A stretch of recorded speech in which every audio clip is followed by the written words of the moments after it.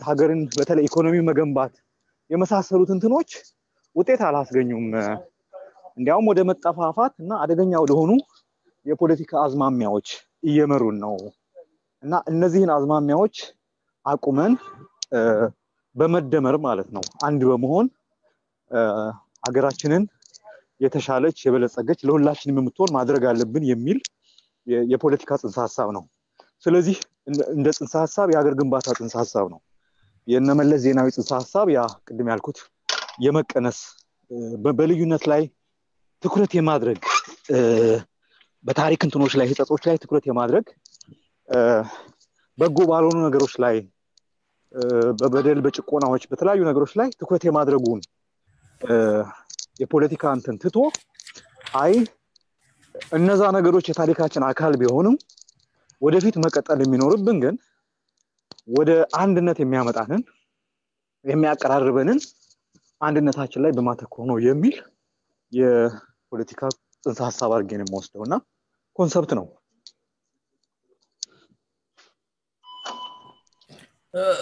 ማን ነው መደመር ያለበት ማን ነውስ መደመር የሌለበት እስከ መቼስ ነው የምንደመረው ሁላችንም ነና ኢትዮጵያውያንን ማለት ነው በኢትዮጵያ ጉዳይ ላይ ያገባናል የምንሉ ሁላችንም መደመር አለበት ምክንያቱም መደመር ሲባል ቅድም ያልኩ ነገር ነው አንድ መሆን ማለት ነው ከነ ልዩነታችን መደመር ሲባል መጨፍለቅ አይደለም በነገራችን ላይ ወይም ደግሞ መዳመጥ አይደለም ቃሉ just መግለጽ የተፈለገው ልክ አርቲሜቲካሊ ቁጥሮች አሉ የራሳቸው የሆነ ካራክተር አላቸው አይደለ አንድና አንድ ወይም ደግሞ አንድና ሁለት ሲደምራቸው ሶስት ነው የሚሆኑትና እነዚህ ሁለት ቁጥሮች እንትናቸውን ሳያጡ የቫልያቸውን ወይ ደግሞ ካራክተራቸውን ሳያጡ በመደመር ሌላ ቫልዩ ይሰጣሉ ያ ቫልዩ ደግሞ ከፍ ያለ የላቀ ነገር ማለት ነው እና ሁላችንም ነን ኢትዮጵያውያኖች በኢትዮጵያ ውስጥ ያለን በሃይማኖትም በጎሳም በቋንቋም በተለያዩ ነገሮች የምንለያይ ሰዎች የራሳችንን የተለያዩ ካራክተሮች ወይም ደግሞ የራሳችንን ልዩ የሆኑ ነገሮች እንደያዝን ወደ አንድነት በመምጣት ማለት ነው ወደ ላቀው ነገር በመምጣት ሀገራችንን የበለጸገች የተሻለች ማድረግ አለብን የሚል ጽንሰ ሐሳብ ነው ስለዚህ መደመር ያለበት ሁሉም ነው መቀነስ ያለበት አለ ብዬ አላስብም በዚህ እንትን ላይ እንደው ለምንድን ነው መስፍኔን ጥያቄ ጠየቁት ዛሬ 27 አመት ሀገሪቷን ሲመራ የነበረ ቶታሊታሪያን የሆነ አመራር ነበር በሀገሪቷ ላይ ያ ስርዓት ደግሞ ላለፉት 27 አመታት እንዳልከውም አንድ ከሚያረጉን ነገሮች በዘለለ ልዩነቶቻችንን በማስፋት ላይ ተመርኩዞ የፖለቲካ ምህዳሩን አጥብቦ እሱ በፈለገውና በመረጠው ጎዳና ሀገሪቷን ሲመራ ስልጣኑን ማስጠበቅ ችሏልና እነዚህ ኃይሎች ዛሬም ምንም እንኳን ለውጥ ቢመጣም ለውጡ እነሱ ጋር ተቀባይነት ያላገኘ ከመሆኑ አንፃር መደመር ሲባል እነዚህን አካላቶችንም ይጨምራል ወይ ነው ጥያቄው ምናልባት አሁን ይጨምራል ምክንያቱም መደመር ይቅርታንም የሚያካትት ጽንሰ ሐሳብ አድርጌ ነው የምወስደው መደመር ይቅርታን ካላካተተ መደመሩ እንትን አይኖረውም ትርጉም አይኖረውም ቅድም ያልኩ ነገር ነው ኢትዮጵያ በብዙ ችግሮች የተተበተበች ሀገር ነች ወደ ኋላ ወደ ርቀት ሄደን በብዙ ዘመናት ማለት ነው ከ500 ከ600 አመት ጀምሮ ሁሉም ሰው የታሪክ ሂሳብ ማወራረድ የሚባል ነገር አለ ማወራረዱስ ቢገባ ሁሉም በየጊዜው የተፈጸሙ ጥፋቶች የተፈጸሙ የታሪክ ህጸጾች አሉ እነዛን ህጸጾች እየቆሰቆስን በዚህ ጊዜ እኔ እንደዚህ ደርሶብኛል በዚህ ጊዜ አንተ እንደዚህ ያደረሰብኛል በዚህ ጊዜ እንደዚህ ብለብኛል የዛሬ 27 አመት እንደዚህ አድርገናል እንትን ካለን ቅድም ያልኩ መደመሩ ትርጉም አይኖረው መደመሩ አዲስ ጅምር ነው ብያለሁና መደመሩ ትርጉም የሚኖረው ኦኬ ያለፉ ነገሮች ትክክል አልነበሩም መቀነስ ወይም ደግሞ ይሄ በኔጌቲቭ አይን በጎ ባልሆኑ እንትኖች መታየቱን ማቆምና ወደ አንድነት መምጣት አለብን ወደ አንድነት መምጣት ካለብን ደግሞ ያለፉት ስህተቶችን እንደ ስህተት ተቀብለን ወደፊት ለመቀጠል ይቅርታ የመደመር አንዱ አካል ነው ብዬ ነው ማስበው ይቅርታ ከሌለበት ያው መደመሩ ሙሉ አይሆንም ሙሉ እንዲሆን ከተፈለገ ቅድም ያልኩ ነው ቁጥሮቹ ሲደመሩ ከነሙሉ ካራክተራቸው ከነሙሉ እንትናቸው ነውና ሙሉ እንዲሆን ከተፈለገ ያው ጥፋቱን እውቅና ሰጥቶ ጥፋቱን የማይደገምበት ሁኔታ አስተካክሎ ግን ያው ሀገር ነው በሀገር እንትን ውስጥ የምንቀጥል ከሆነ የዛሬ ከዚህ ቀደም ስልጣን ላይ ነበሩትም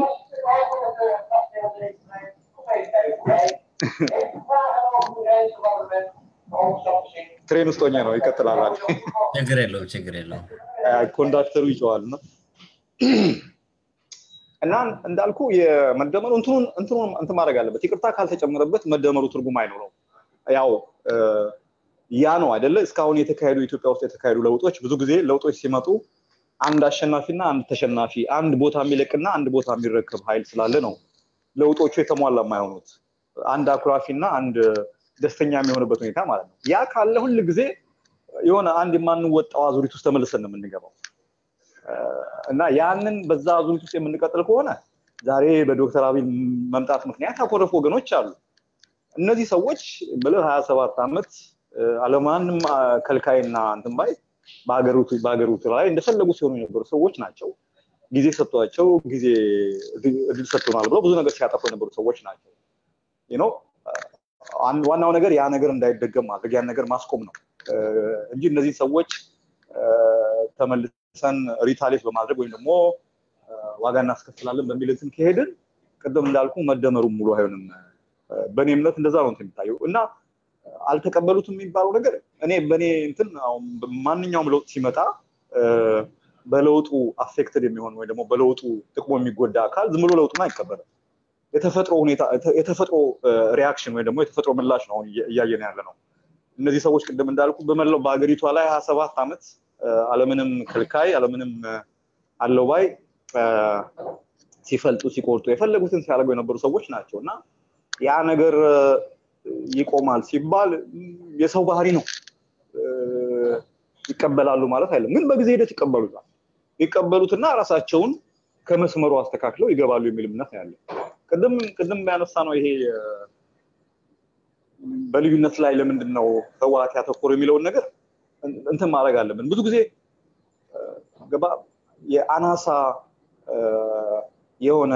ቡድን ወይም ደግሞ አናሳ የሆነ ኃይል ስልጣን ላይ ሲወጣ ማድረግ ያለበት በማንኛውም የሆነ ብዙ ማህበረሰብ ባለበት ሀገር ውስጥ ማድረግ ያለበት ነገር ከፋፍሎ መግዛት ነው እነዚህ ሰዎች ይሄንን ስልት ነው ያሉት ስልቱ በጣም ኋላ ቀር ነው ስልቱ በጣም አደገኛ ነው ይሄው መጨረሻ ላይ የምናየው ነገር ነው ያ ስልት እነሱንም ተመልሶ ዋጋ ያስከፈለበት ሁኔታ ውስጥ ነው ያሉት እነሱም በራሳቸው በተጫወቱበት ቁማር ነው የተበሉት አሁን ያለው ሁኔታና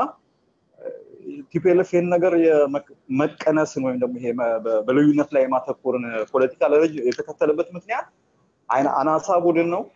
አናሳ ቡድን ደግሞ ስፖንሰር የሚያደርገው ማንኛውም የመንግስት እንትን ሁሉ ጊዜ በልዩነት ላይ ማተኮር አለበት በተለይ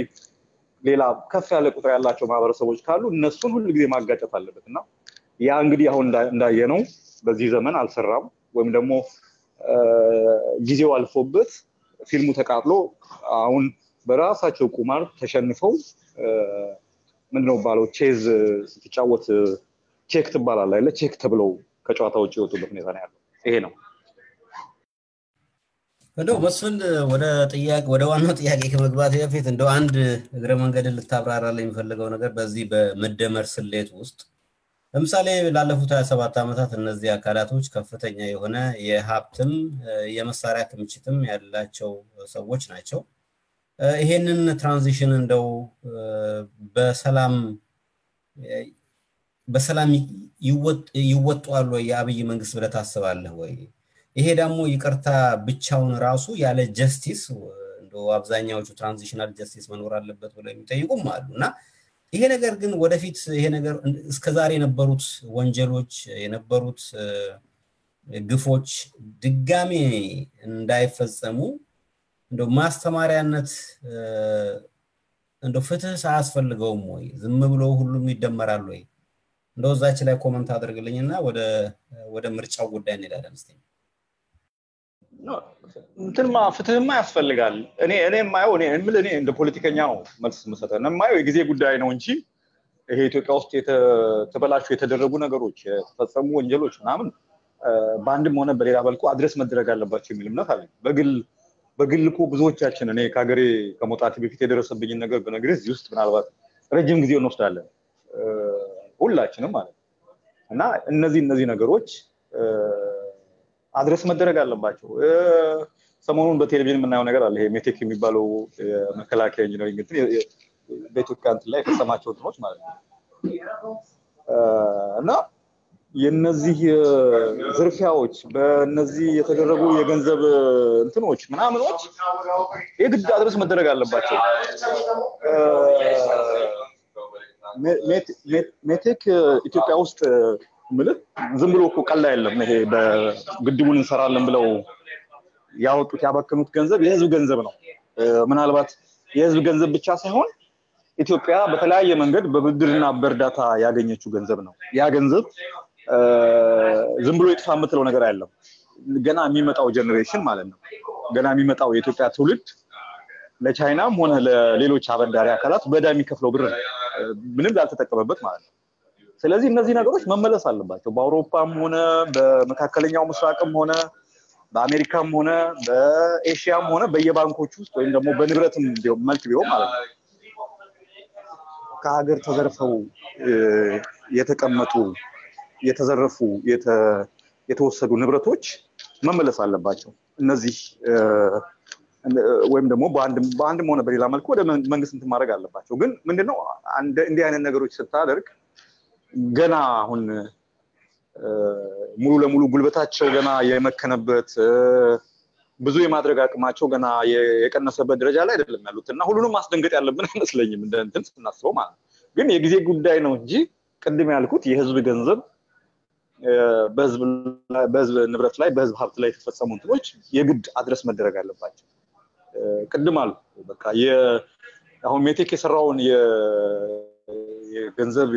ብክነት ያደረገውን ብክነት ናም ስትሰማ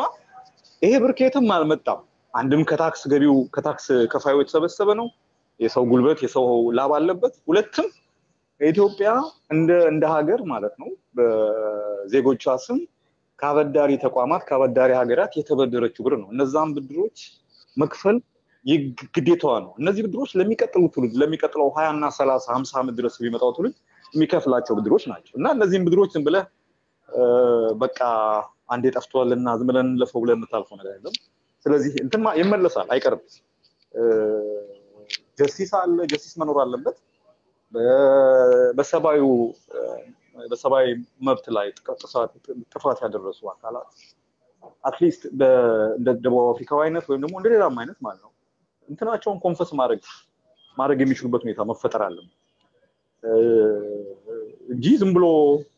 በቃ ሁሉ ነገር አልፏል ተከድኖ ይብሰል ምናምን ብለን የምንተው ነገር አይደለም ግን ጊዜ አይ ቲንክ እዚህ ጋር እኔ ክሪቲካል ነገር ነው የማስበው እንደምናየው ነው አሁን የህዋት ሰዎች ተቀልለው መቀሌ ውስጥ ገብተው ያደረጉ ያሉት ቅስቀሳ አሁን የመጣው ለውጥ ከትግራይ ህዝብ በተጻራሪ እንደመጣ በትግራይ ህዝብ ላይ እንደተዘመተ በትግራይ ህዝብ ጥቅም ላይ የተነሱ ኃይሎች ያደረጉት እንዳሉ የቀሰቀሱ ያለበት ሁኔታ ነው ያለው ይሄ ደግሞ የለውጡን እንትን ሊጎትተው የሚችልበት እድል ስላለ ትንሽ ጊዜ ወስደን በስሜት እንትን ሳንል የመታለፍ ያለባቸው ነገሮች ለጊዜው አልፈን እንትን ማድረግ አለብን ማለት ትግስት ነው ማለት ነው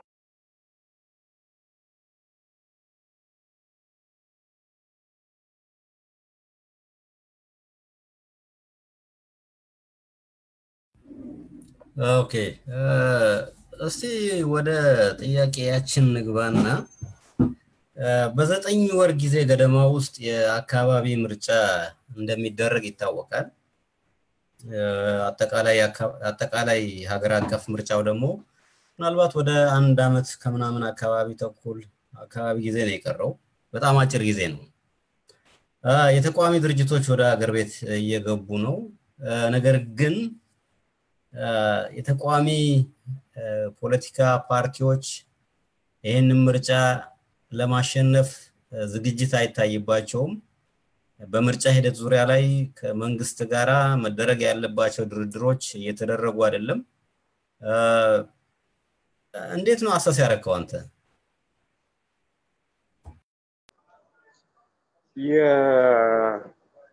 የተቋሚ ፓርቲዎችን ወደ ምርጫው ከመሄዱት የኢትዮጵያ ተቋሚ ፓርቲዎች ብዙ ጊዜ እነሱ ውስጥ የመቆየት እድልም ስለነበረኝ በትምህርትም እንዲሁ እነሱ ላይ አንድ ትኩረት አድርጌ እንትን ስላደረኩ ኢትዮጵያ ተቋሚ ፓርቲዎች ብዙ የሆነ ስትራክቸራል ፕሮብሌም ነው መዋቅራዊ ችግር ያለባቸው ናቸው ደካማ የሚባል ደረጃ ላይ ያሉ ናቸው በጣም የተበጣጠቁ ናቸው በጥቃቅን እንትኖች ላይ ልዩነቶች ላይ የቆሙ ናቸው አንዳንዶቹም ያው የተወሰነ የግለሰብ ተክለብን በግለሰብ ተክለሰብና ዙሪያ የተተከሉ እንትኖች ናቸው ከአጀንዳ ከፖለቲካ አቋም ይልቅ የመሪው በመሪው ዙሪያ በመሪው ተክለሰብና ላይ የቆሙ ፓርቲዎች ናቸው እነዚህ ተቋሚ የሚባሉት ማለት ነው አንዳንዴ እንደሚባለው ሪሊ ሰብስታንቲቭ የሆነ የፖለቲካ አጀንዳ ቀርጾ የመንቀሳቀስ እንትን አይታይባቸውም በቀላሉ ያው ተቃዋሚ መሆን መንግስትን መስደብ ነው የሚባለው አይነት እንትን የተለመደ እንትን ስላለ ምን ያስፈልጋል ሪሊ አጀንዳ ቀርጾ ወይ ማኒፌስቶ አውጥቶ ፕሮግራም ነድፎ በመንቀሳቀስ ዙሪያ ይሄ ቅድም ያልኩት ስትራክቸራል መዋቅራዊ ችግር አለባቸው በዚህ ላይ ደግሞ ያው የነበረው መንግስት የህወሓት መንግስት ማለት ነው ኦልሞስት ያለ የሌላ አቅሙ በሚባል ደረጃ አሳርፎ ተቃዋሚዎች ኢትዮጵያ ውስጥ ምንም አይነት መፈናፈኛ እድገትም እንዳይኖራቸው ያደረገበት ሁኔታ ነው ያለው ገባ አንደኛው የራሳቸው ከውስጥ የሚመነጭ ችግር ነው ሁለተኛ ራሱ ከስርዓቱ የሚመነጨው ከስርዓቱ የሚደርስባቸው ዱላና ጫና ማለት ነው በዚህ የተነሳ በተለይ ከ97 ምርጫ በኋላ ኢትዮጵያ ውስጥ ተቃዋሚ የሚባል ነገር እኔ በኔ እንትን የለም ማለት ይችላል የቀሩ የተወሰኑ እንትኖች ዝርዝራጆች ወይም ደግሞ የሆነ እንደዚህ ሙከራዎች ተደርገዋል ግን እነዛ እንደ ተቋሚ የሚታዩ አይደሉም አነስተኛ ሙከራዎች ናቸው ደግሞ በነገራችን ላይ መርሳት የለብን ነገር እንትኑ ራሱ ይፈልገዋል ገዢው ፓርቲ የተቋሚዎችን መኖር ደካማ ነው ሆነው ይሄ በጣም በዝቅተኛ አቅም ደረጃ ሆነው መንቀሳቀሱን ይፈልገዋል ምክንያቱም ምርጫ ሲመጣ ወይም ደግሞ ይሄ ለዚህ ለዶነር ለእርዳታ ሰጪ ሀገሮች እንትን ማሳያ ናቸው ኢትዮጵያ ውስጥ መቃወም ይቻላል ምርጫ መወዳደር ይቻላል የመሳሰሉት ነገሮች ማሳያዎች ናቸው ግን አቅማቸው ከፍ ብሎ ወይም ደግሞ ይሄ የመገዳደር ደረጃ ሲደርሱ ያን ጊዜ መንግስት እንትን ይላል በዚህ የተነሳ ያው እንግዲህ ካለፈው ከ97 ምርጫ በኋላ የተቋሚ ጠፍቶ ህዝቡ ተቃውሞውን በራሱ የተቋሚ ፓርቲን ሚና ራሱ ወስዶ ነው እንትን ያደርጋል አሁን የምናየው ይሄ የቄሮ የፋኖ የምናምን የሙስሊም ወንድሞቻችን እንቅስቃሴ ምናምን እኮ የተደራጀ የፖለቲካ ፓርቲ እንቅስቃሴ እንዳይኖር በመታፈኑ ህብረተሰቡ በተለያዩ ኮዞች ዙሪያ ራሱን ያሰባሰበ አጀንዳዎችን ለማስፈጸም ያደረገው ሙከራዎች ናቸው እነዛ ሙከራዎች ናቸው አሁን ውጤት አስገኝተው ከጎዳና ላይ ከስትሪት ላይ ከተለያዩ ቦታዎች ላይ የሚደረጉ እንቅስቃሴዎች ውጤት አስገኝተው ገዢው ፓርቲ ውስጥ ጫና ፈጥረው አዳዲስ የለውጥ ኃይሎች እንዲፈጠሩ ያደረጉትና በአንድ በኩል ለገዢው ፓርቲ ያልተጠበቀ ውጤት አስከትሏል ባይነኝ በሌላ በኩል ያው ለኢትዮጵያ በጎ ነገር ይዞ መጥቷል ሳንጠብቀው የተቋሚዎች በገዢው ፓርቲ በራሳቸው ድክመት ተንኮታክቶ ወይ ደግሞ ሽባው ነው መቀመጥ ህዝቡ ኢትዮጵያ ውስጥ ያለውን ስርዓት የመቃወሙን ኃላፊነት በእጁ እንዲያስገባና ስርዓቱን በተለያየ መንገድ እንዲገዳደረው እድል ሰጥቷል ያ ደግሞ ውጤት አስገኝቷል ማለት ነው የሚመጣው ምርጫን በተመለከተ ቅድም ያልኩት ያ አሁንም ያ ስትራክቸራል የመዋቅራዊ ችግሮቻቸው እንዳሉ ናቸው ስም መጥቀስ ባልፈልግ አሁን እገሌ የሚባል ፓርቲ ስትባል የሚመጣው የዛ ፓርቲ ሊቀመንበር ነው እገሌ የሚባል ንቅናቄ የሚባል ሲመጣ ያ ሰውዬ ነውና አንዳንዴ እንትኑን መለየቱን ሊያቀታል ይሄ ያንን ሰውዬውን አውጥተው ፓርቲውን ስትለው መለየቱን ለሚያቀትበት ሁኔታ ነው ያለው ያ ነገር መቆም አለበት ተቋሚ ፓርቲዎቹ ኢንስቲትዩሽን መሆን አለባቸው እንደ ተቋሚ ፓርቲ ማለት ነው አሁን የጀርመን ሶሻል ዲሞክራቲክ ፓርቲ ወይም ደግሞ የክርስቲያን ዲሞክራቲክ ፓርቲዎች 50 40 60 ዓመት የቆዩ ፓርቲዎች ናቸው ከመርክል በፊትም ከመርክል በኋላም መሪዎች ይመጣሉ ይሄዳሉ እንጂ እነዛ መሪዎች የዛን ፓርቲ ልክ ህልውና በቃ እነሱ ብቻ ወሳኝ እናንተን የሚያደርጉበት እንትን አይደለም እና ኢንስቲትዩሽናላይዝ መደረግ መሆን አለባቸው ሁለተኛ ደግሞ ሞር የአቅም ማለት በፖሊሲ ደረጃ በአጀንዳ መቅረጽ ደረጃ ምናምን አቅም ካላዳበሩ ያው ዝም ብሎ ያው ያለፈው ምርጫ ክርክሮች ላይ የምናየው ነገር እኮ ነው ኢህአዴግ ቀላል ነው ኢህአዴግ ሌባ መንግስት ነው ኢህአዴግ አገር ሻጭ ነው ኢህአዴግ ሰው ይገላል ምናምን አሁን እነዚህ አጀንዳዎች የሚሰሩበት እንትን ላይ አይደለም ያለውና በሚመጣው ምርጫ ላይ እኔ የሚታየኝ ሲሪየስ የሆኑ የፖለቲካ ኃይላት የፖለቲካ ፓርቲዎች ጉልበት የሚያገኙበት ሁኔታ ነው ወይም ደግሞ ነጥረው የሚወጡበት እድል ይፈጠራል ብዬ አስባለሁ ሲሪየስ ሲባል ይሄ በትክክል ፖሊሲ ያውጥተው አጀንዳ ቀርጸው በዳታ ላይ የተመሰረተ በቁጥር ላይ የተመሰረተ በኢንፎርሜሽን ላይ የተመሰረተ የፖለቲካ ክርክር የሚያካሂዱ ሰዎች ማለት ነው ይሄ ዝም ብሎ ገለ የሚባለው ሚኒስትር እንደዚህ ነው የሚባለው ሳይሆን ሪል የፖሊሲ ክርክር ማካሄድ የሚችሉ የራሳቸው የሆነ የጥናት የቲንክ ታንክ ማዕከል ያላቸው ፓርቲዎች የፖለቲካ ኃይሎች ነጥረው የሚወጡበት ምርጫ ይሆናል ያ ምክንያቱም የሚሆነው ምንድነው አሁን ያለው የኢትዮጵያ ውስጥ ያለው ለውጥ የሚፈልገው ያንን ነው የአይነት ተቃዋሚ ነው እንጂ አሁን ዝም ብለ ተነስተ የስርዓቱን እንትን ዝም ብለ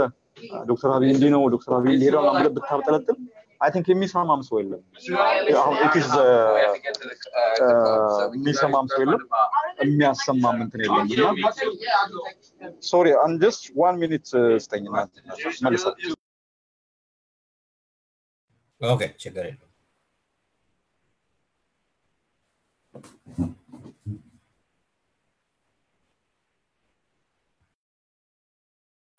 now sorry በጣም ይቅርታ እንግዲህ መንገድ ላይ ሆኜ ስለነበር ችግር የለም ድምጼ ይሰማል ጥራት አለው ወይስ በደንብ ይሰማል እና የሚመጣው ምርጫና የሚመጣው የኢትዮጵያ ፖለቲካ እንትን ይሄ ሜዳ የመጫወቻ ሜዳ እንደ ከዚህ ቀደሙ ይሄ ዝም ብሎ የማብጠልጠልና የመብጠላጠል ፖለቲካ እንትን ሳይሆን ሪሊ በአጀንዳ ዙሪያ የተመሰረተ በዳታ ላይ የተመሰረተ ትክክለኛ የፖለቲካ አጀንዳ ቀርጸው ሪሊ አሁን ዶክተር አብይ መንግስትን ልተችባቸው የምችልባቸው ኤሪያዎች ምንድናቸው ተብሎ አይደንቲፋይ ተደርገው መከራከር የሚችሉ ናቸው እንጂ እንደዚህ ዝም ብሎ እንደ ከዚህ ቀደሙ እንትን አይኖርምና ምርጫው ከባድ ነው የሚሆነው እንዲሁ ቀላል አይሆንም ግን ደግሞ የዛን ያህል ደግሞ ሌላም ደግሞ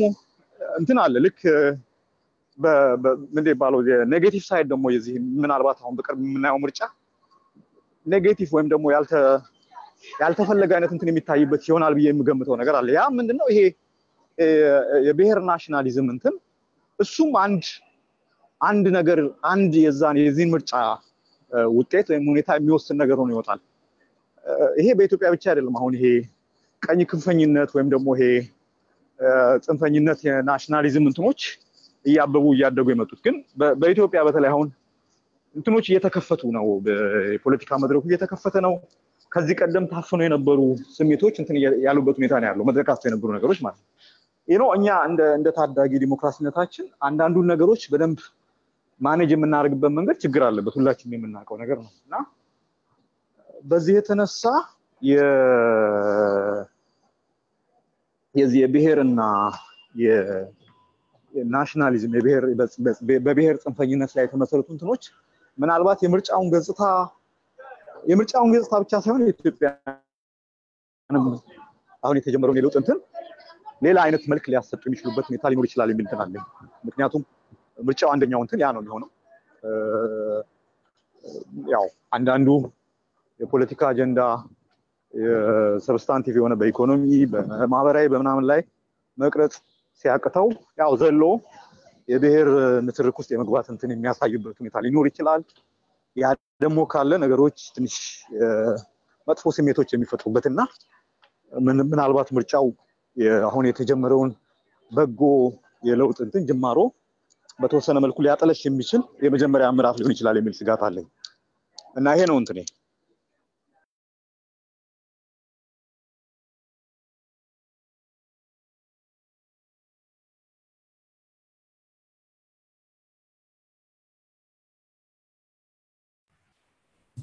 Thank you, Wasfin.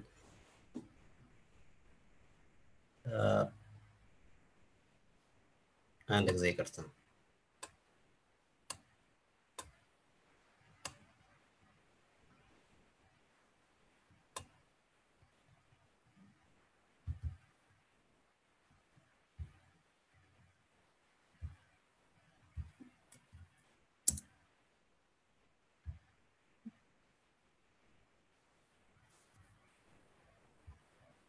መስፍን ይቅርታ አንዴ መልእክት ልኬልህ ነበር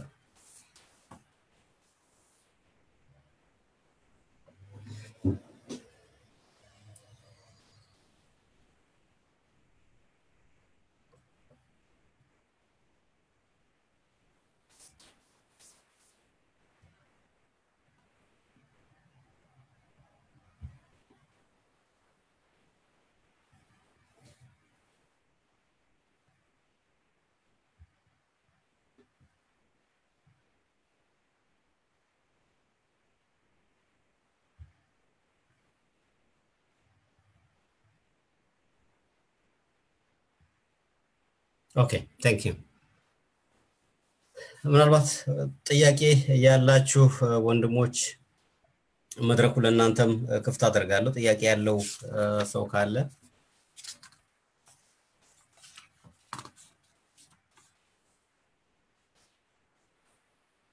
እጅ አይታየኝም ጅማውጫው ተረስቶኝ ነው ብራዘር ኤልያስ አለው ነው ጥያቄዎች አሉ እሺ ኦኬ ሲጀመር ተነግረኛለህ ትችላለህ መጠየቅ ትችላለህ ኦኬ አንድ ጊዜ ትቀንሽልኛለሽ ራሺዳ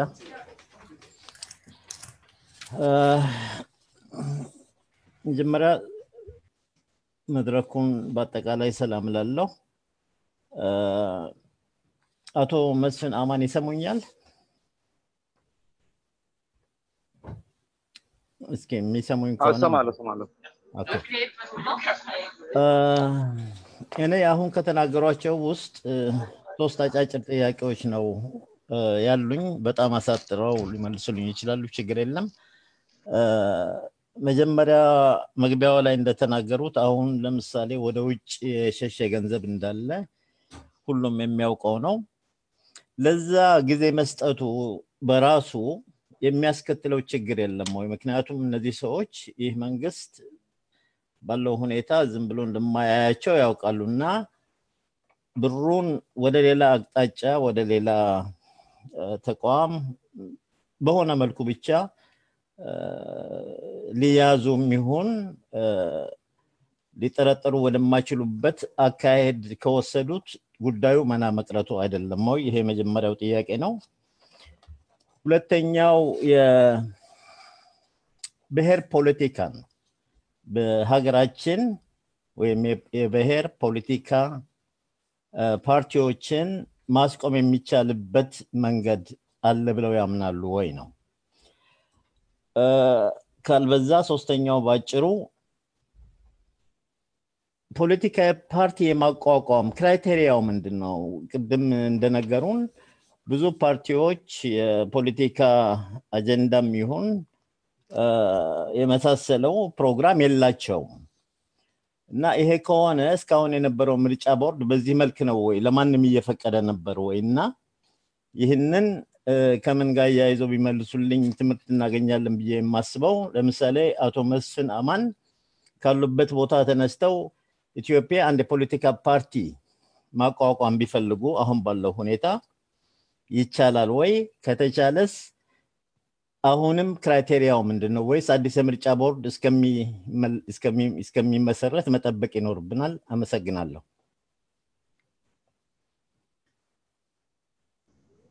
ለመልሱ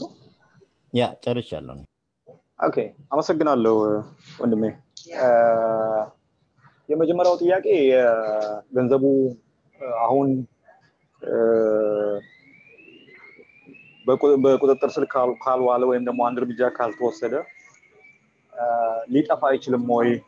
ወይንም ደግሞ እነዚህ ሰዎች ወደ ሌላ ነገር ሊለውጡት አይችልም ወይ የሚለው ጥያቄ ነው ቅድም ያልኩት ነገር ነው ማንኛውም ነገር ሪስክ አለው ሪስክ አለው አሁን ለመውሰድ ወይም ደግሞ ለመውረስ መንቀሳቀሱም ሪስክ አለው ማቆየቱም ሪስክ አለው ግን አሁን እኔ ማየው የፖለቲካ ሪስኩን ነው በተለይ እነዚህ ሰዎች በዚህ በአገር ውስጥ በዛ ሀገር ውስጥ ትልቅ የፖለቲካ ስልጣን ላይ የነበሩ ሰዎች ናቸው ብቻም ሳይሆን ኃላፊነት በጎደለው ሁኔታ አሁን በተለይ ሄለውት ከመጣ በኋላ ኃላፊነት በጎደለው ሁኔታ ትግራይ ህብረተሰብ ውስጥ የፍራቻ ስሜት እየፈጠሩ ይሄ መጣው ለውጥ የትግራይ ህዝብን የሚጎዳ ይሄ መጣው ለውጥ የትግራይ ህዝብን አደጋ ውስጥ የሚከት እንደሆነ ያያደረጉ ወደ መጥፎ እንትን ውስጥ የከተቱ ያለበት ሁኔታ ነው ያለው ስለዚህ የፖለቲካ ሪስኩ እኔ ከገንዘብ ሪስኩ ይበልጣል ባይነኝ ስለዚህ በተወሰነ መልኩ ጊዜ ብንሰጠው የሚሻለው የፖለቲካ ሪስኩን ለማስቀረትና የገንዘቡ በተለይ አሁን ባለው የዓለም አቀፍ ሁኔታ ምናልባት አንዳንድ ምሳሌዎች መጥቀስ ይቻላል ናይጄሪያ ሳኒያ ባቻን ታውቁታላችሁ ሳኒያ ባቻ በሱ በልጆቹ በቤተሰቦቹ ስም በብዙ ሚሊዮን የሚቆጠር ብር ስዊዝ ባንክ ማሌዥያ ባንክ ምናምን አስቀምጦ በተለያየ እንደውም በቃ ሊገኝ በማይችል ሁኔታ አስቀምጦ የነበረበት ሁኔታ ነው የነበረው ግን አሁን ይሄ ኢንተርናሽናል ፋይናንሻል እንትን ይባላል የክራይም ኤጀንሲ የሚባል እንትን አለ ተቋም አለ ያንን እነዛን ብሮች ትሬስ አድርገው እነዛን ገንዘቦች ትሬስ አድርገው ብዙዎቹ ብሮች አሁን ለናይጄሪያ መንግስት እንዲመለሱ የተደረጉበት ሁኔታ ነው ያለው ሌላ አሁን በጋዳፊ ቤተሰቦች ስም ያሉ ገንዘቦች እንደዚሁ አሁን በቀላሉ ትሬስ ተደርገው ኢቭን ገንዘቦች ብቻ አይደለም ንብረቶች በተለያየ ስሞች የተመዘገቡ በሚስት በልጅ በሌላ በርቁ ዘመድ የተመዘገቡ ሰዎች እየተገኙ የሚደረግበት ሁኔታ ያለው ሴንትራል አፍሪካ ሪፐብሊክ ሌሎችም ሀገሮች እንደዚህ አካባቢ ያሉ መሪዎች ብራሽሽተው እንደውም አንዳንዶቹ ልጆቻቸውን ቤተሰቦቻቸውን ተንደላደቁ ሁኔታዎች እንትን እያሉ ያለ ብሩ ከ10 አመት 20 አመት ይሆናል እንደዚህ ከወጣ ግን እየተፈለገ እየተገኘ ወደ አገራቱ እንትን ብሔራዊ ባንኮች እንዲገባ እየተደረገበት ሁኔታ ያለውና እኔ አይቀርም ቅድም ያልኩት ነገር ነው ግን የትኛው ሪስክ ነው የሚበልጠው የሚለውን አይተን ውሳኔ መውሰዱ የሚሻል ይመስለኛል ባይነኝ እኔ ሪስኩ ነው አንደኛ ይሄ ነው ሁለተኛ የብሔር ፖለቲካን የፖለቲካ ፓርቲዎች እንዴት ማስቀረት ይቻላል የሚባለው አሁን ኢትዮጵያ ውስጥ የብሔር ፖለቲካ ፓርቲዎችን አስቀራለሁ ብለ ብትነሳ ጦርነት ነው ያው የለየለት ጦርነት እርስ በርስ ጦርነት ነው ልትፈጥር የምትችለው ምክንያቱም ባለፉት 27 26 አመታት ባለፉት 26 27 አመታት እነዚህ ፓርቲዎች ሆነ ተብለው በተለይ የሀገራዊ ስሜት ወይም ደግሞ አቀራራቢ ከሆኑ ፓርቲዎች በተለየ ሁኔታ እንዲስፋፉና እንዲበረታቱ የተደረገበት ሁኔታ ነው ያለው በየቦታው ማለት ነው በየቦታው የአካባቢ የብሔር ፓርቲዎች ጉልበት እንዲያገኙ በየአካባቢው ላይ ወሳኝ ስልጣን ይኖራቸው ካለውም የኢኮኖሚና የተለያዩ በጀቶች ተጠቃሚ እንዲሆኑ እየተደረገ ያለበት ሁኔታ ነው ያለውና እነዚህን ተነስተህ አሁን በአዋጅ ወይም በህግ ከዚህ በኋላ የብሔር ፓርቲ አግጃለሁ ምናምን ብትል ያው እነዚህ ልክ አሁን የህዋቶች እያደረጉ እንዳሉት ማለት ነው ስልጣናቸውን ሲያጡ ትግራይ ሄደው የትግራይ ሶሳይቲን ሊበሏችሁ ነው ሊያጠፏችሁ ነው እንደሚሉት ሁሉ እነዚህም እንደዛ ያደርጋሉ ግን ያለው አማራጭ ምንድነው ጊዜ ሰጥቶ ሰፊ ሆነ የፖለቲካ ስራ መስራት ፖለቲካ ማለት ገበያ ማለት ገበያ ምንድነው የሐሳብ ገበያ ነው በሰለጠኑት ሀገሮች የፖለቲካ ፓርቲ ሰዎች ያቋቁማሉ የተሻለ ሐሳብ ያለው የተሻለ የፖለቲካ አማራጭ አለው ገበያው ላይ የምርጫ ገበያው ላይ የሰው ፍላጎት ላይ አቅርቦ ሰው ያን ሐሳብ ይገዛዋል ይቀበለዋል ማለት ነው እና እነዚህንም የብሔር የጥበት እንትኖች በሂደት ሐሳባቸው እንዳይሸጥ በማድረግ ማለት ሐሳባቸው ጊዜው ያለፈበት አደገኛ ከፋፋይ እንደሆነ በማድረግ ተቀባይነት እንዳይኖራቸው በማድረግ ቀስ ብለው እንዲከሰምኑ እየከሰሙ እንዲሄዱ ማድረግ የሚሻለው አማራጭ ነው የሚሻለው እንጂ አሁን ባለው ሁኔታ ልክ ያዋጅ ወይም ደግሞ በድንጋጌ ላስቆማቸው ብትል ቅድም ያልኩ ነገር ነው ስር የሰደደ ነገር ነው እኔ አሳውሳለሁ የኢትዮጵያ ሽግግር መንግስት ይቋቋም ነስዩ መስፍን ሰዎችን እየፈለጉ ማለት ነው በተለይ ከተለያዩ አናሳ ማህበረሰብ የተለያዩ ማህበረሰብ ያለው የመጡ ሰዎችን እየፈለጉ ያንተ በቃ ሰው የለምና ለምን የፖለቲካ ፓርቲ አታቋቁም አንድ ወንበር ይሰጣል ይያሉ ሰዎችን ያግባቡ የነበረበት ሁኔታ እንደነበር ነው የሰማሁት በቅርብ እና ይሄ ነገር ምናልባት ጊዜ ወስዳል የፖለቲካ ጥበብ ይጠይቃል ባይ ነው ሶስተኛው ጥያቄ እየተሰማው ነው በነገራችን ላይ አዎ አይ በደንብ ይሰማል ኦኬ ሶስተኛው ጥያቄ ፖለቲካ ፓርቲ እንዴት ማቋቋም ይቻላል ያው መጀመሪያ ኢትዮጵያዊ ዜጋ መሆን አለበት ህጋዊ ሰውነት ያለ ዜጋ መሆን አለበት ከኢትዮጵያዊ ዜግነት በተጨማሪ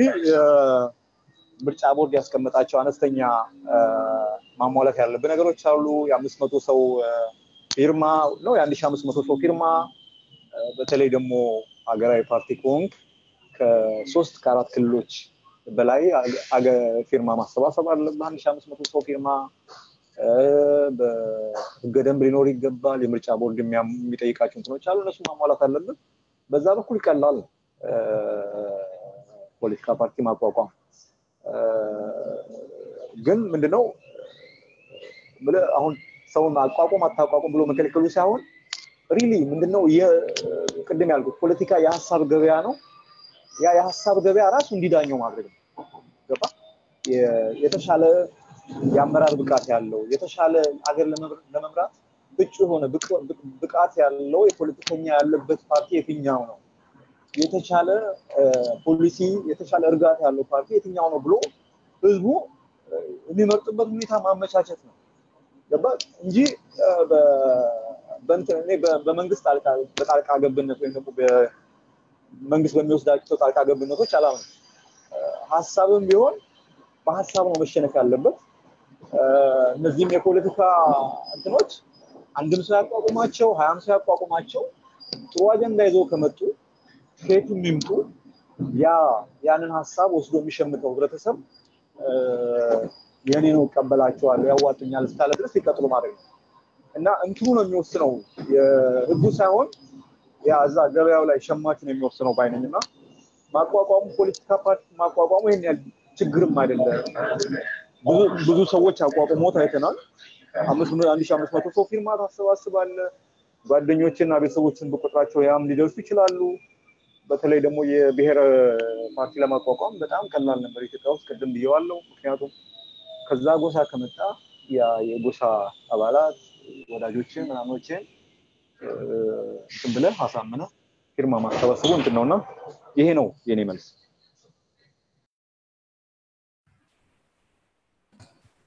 ከምርጫ ጋር ጥያቄ ያላችሁ ሰዎች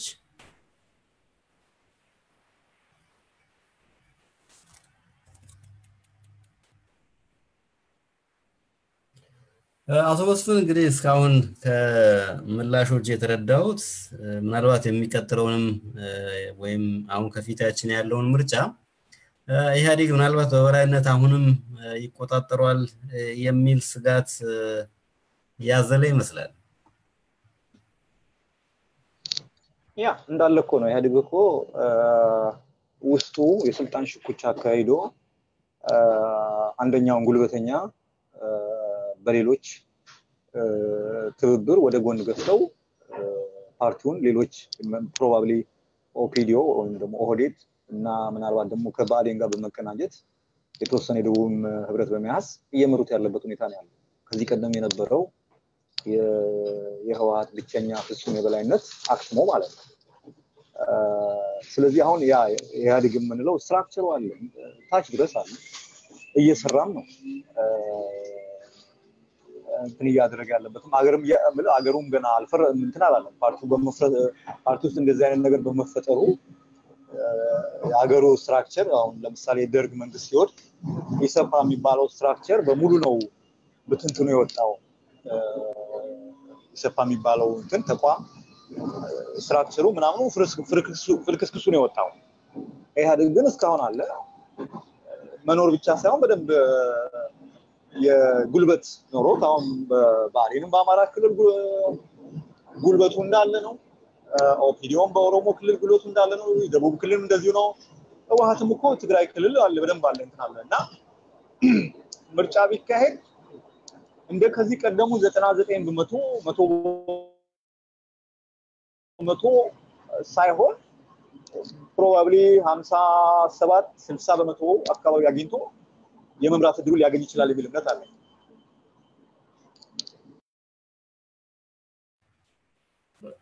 እንዴት ነው አቶ መስፍን ይሄ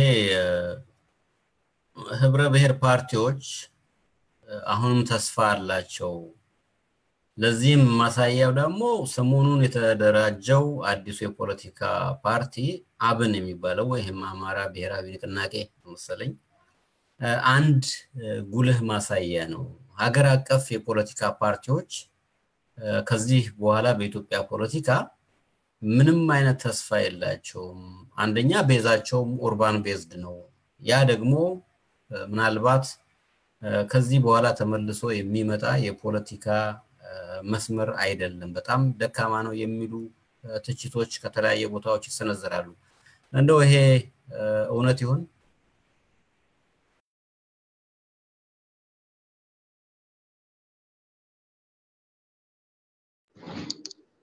ያ እንትኑ ቻሌንጅ አለ የህብረ ብሔር ፓርቲዎች ቅድም ያልኩ ነገር ነው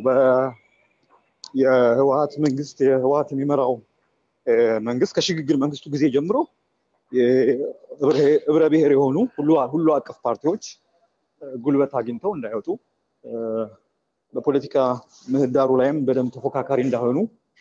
ብዙ ምንው ቅጥቀጣ የማዳከም ስራዎች ሲሰሩ ነው የነበሩት እንትኑም ይሄ አላለ ቅድም ያልኩ ይሄ የመደመሩ ሐሳብ አንድ የመሆን ሐሳብ ኢትዮጵያ የጋራችነት የሚለው ሐሳብ በሙሉ ሁሉም ጥሎት ወደ የጠባብ እንትኖች እንዲመለከት ሲገፋ የነበረበት ሁኔታ ነው ያለው ላለፉት 27 ዓመታት ኦልሞስት እንግዲህ አሁን መጨረሻ ላይ ነው ይሁን የአማራ ናሽናሊዝም ኢመርጅ ያደረገ ያለው ግን በየቦታው ይደረጉ የነበሩ እንትኖች ያንን ነገር የማዳከም ነገር ነው የነበረው ህብረ ብሔራዊ ፓርቲዎች በተለይ የነበረውን ማዕከላዊ መንግስት እንትኑ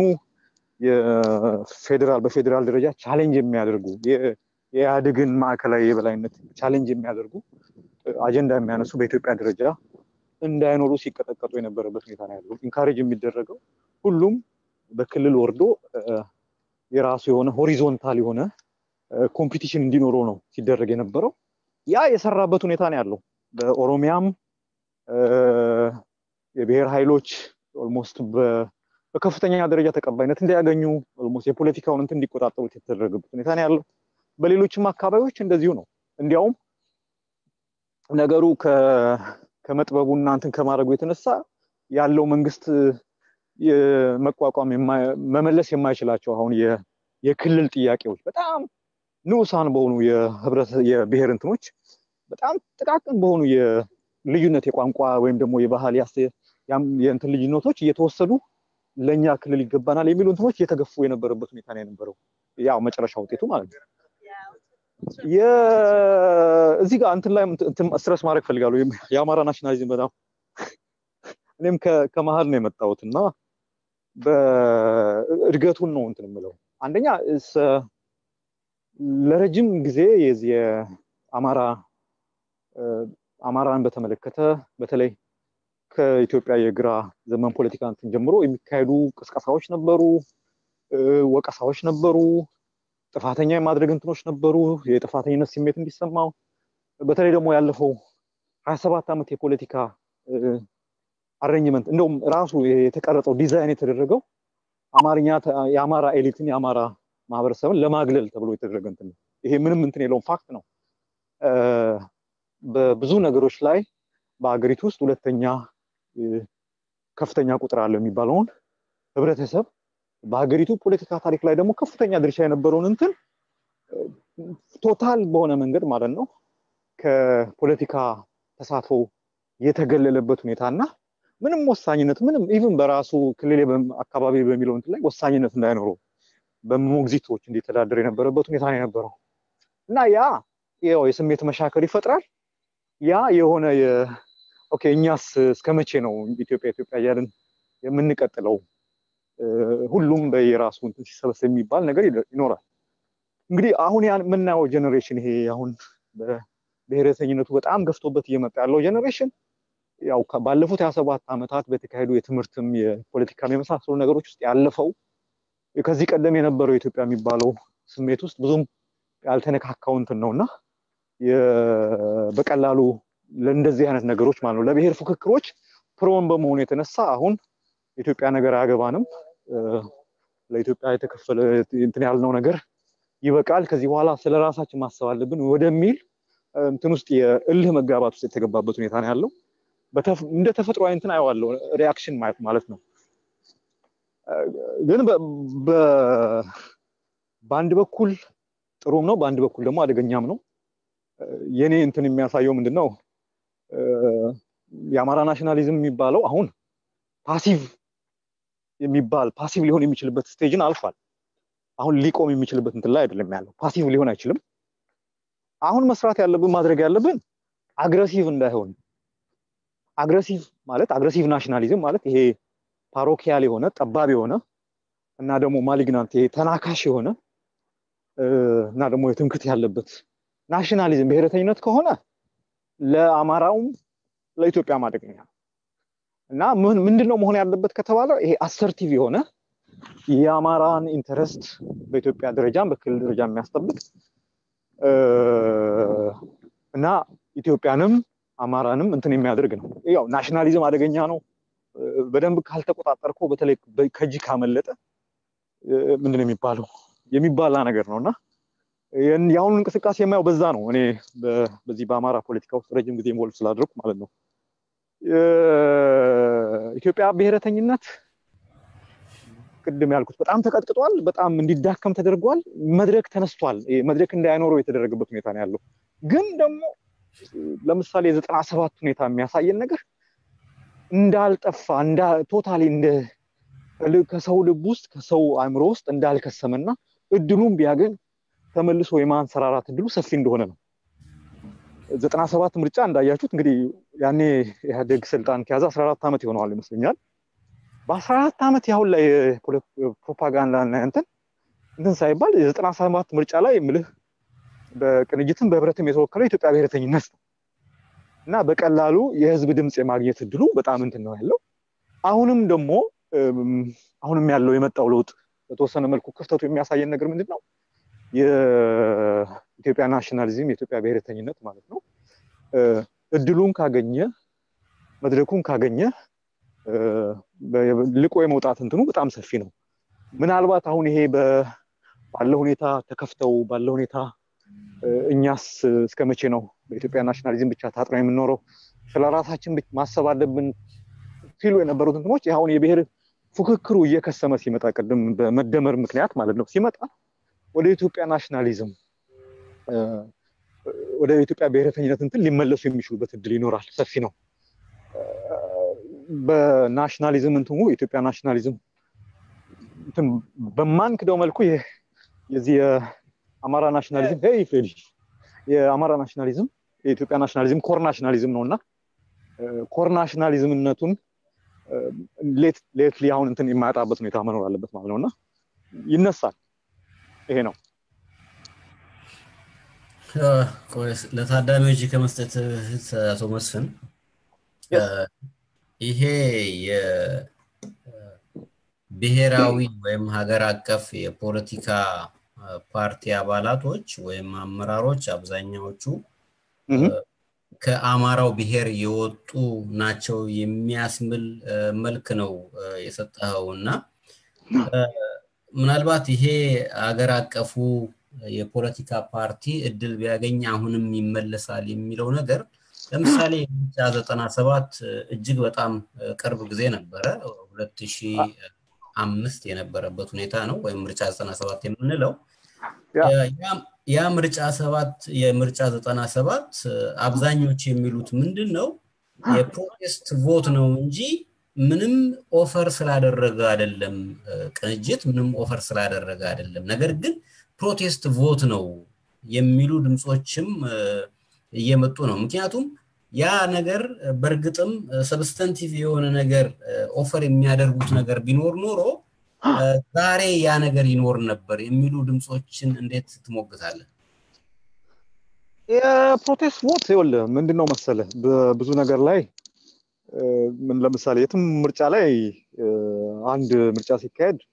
ሰዎች የሚመርጡት አንድም ለፕሮቴስት ነው አንድም ያለውን ኢንከምባንቱን በስልጣን ላይ ያለውን በጊዜው ስልጣን ላይ ያለውን ኢንከምባንቱን ለመቃወም ፕሮቴስት ለማድረግ ነው ሁለቱም ደግሞ አዲስ የሚመጣውን ሐሳብ በመቀበል ነው ይሄ የትም ቦታው ለምሳሌ ሰዎች አሜሪካን ሀገር ዶናልድ ትራምፕ እንዴት ተመረጠ ሲባል የነጭ እነዚህ ብሔረተኞች ዋይት ናሽናሊስት ክርስቲያን ፕሮቴስታንት ምናምን የሆኑት የኦባማን ስልጣን ላይ መቆየት ብሏቸው አስከፍቷቸው እንደ ፕሮቴስት ቮት ነው ዶናልድ ትራምፕን የመረጡት እንጂ የሚመረጥ ሰው ነው አይደለም ሌሎች ሀገሮች ደግሞ ስታይ ፕሮቴስት ቮት ሆኖም ፕላስ ደግሞ የሚመጣውንም አዲስ ስልጣን ላይ የሚወጣውንም የሚመርጡትንም ፓርቲ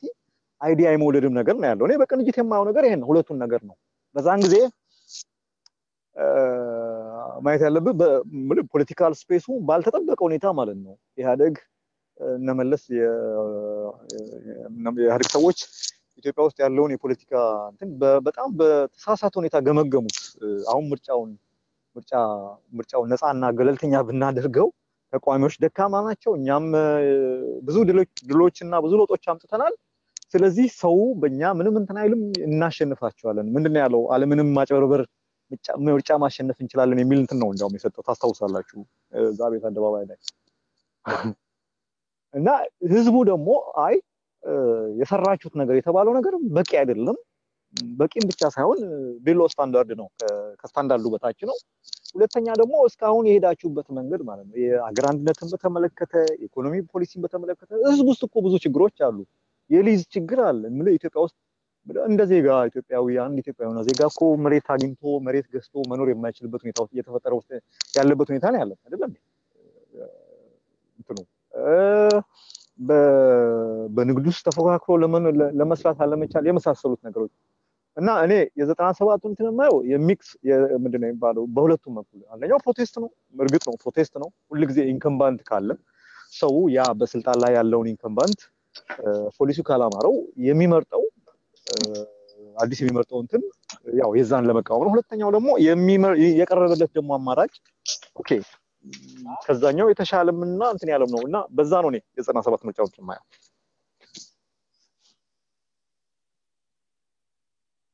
ታንክ ዩ አቶ መስፍን ጥያቄ ያላችሁ ፍትህ ጃውሳል ሌሎችም ጥያቄ ያላችሁ እጅ ብታውጡ እንግዲህ ይሄ አዲስ ምዕራፍ ነው በወቅታዊ ጉዳዮች ላይ ሳምንታዊ የሆነው የቀዳሚው ፕሮግራማችን ነው አድማጮቻችን የምትከታተሉ ሰዎች ዘወትር ቀዳሜ ከ9 ሰዓት በአውሮፓ አቆጣጠር ጀምሮ ይሄ ፕሮግራም ለ2 ሰዓታት ያህል ይቀጥላል እንድትሳተፉ ረመንገዴን ኮዲሁ ጠይቃለሁ ፍትህ ጥያቄ ካለ አዎ ጥያቄ አለ ይሰማል ድምጼ በደንብ ይሰማል አቶ መስፍን በጣም እናመሰግናለን ለሰጡን ሰፊ ማብራሪያ እኔ 3 ጥያቄዎች አሉኝ አንደኛው ቅድም ገለጻ ሲያደርጉልን የብሔርተኮር እንቅስቃሴ ጎላ ብሎ ወጣው ባለፉት 20 ምናምን ዓመታት ሲደረግ የነበረው ቅስቀሳ ይህንን ብሔርተኮር ሙቭመንት የሚያጠናክር ስለሆነ ነው የሚል ድምደማ ላይ የተደረሰ መሰለኝና ቀደም ሲል በ1960ዎቹ የብሔር ጥያቄ ጎላ ብሎ በኢትዮጵያ ሀገራችን ውስጥ የተነሳበት ወቅት ነበርና ለደርግም ስርዓት መውደቅ ምክንያት የሆነው ወደ ኋላው ላይ የብሔሮች እንቅስቃሴ ነው በሰሜኑ ሀገራችን ክፍል የሻዕቢያ የጀብሃ ብሔር ተኮር ናቸው በደቡብና በምስራቁ ክፍል የኦሮሞን የነጻነት ግንባር የኦጋዴን ነጻነት ግንባር የሃዲያ የነጻነት እንቅስቃሴ ሁሉ በርካቶች አሉ ደርግ ሌሎችን አገረቀፍ ብሎ የተነሱትን የአህዳዊ ፓርቲዎችን ከኢያፓን ከደመሰሰ በኋላ እነኚህ ነበሩ የቀሩትና ግፊትም ሲያደርጉበት የነበሩት እነዚህ ናቸው እና ይህ የሚያሳየው ይህ ችግር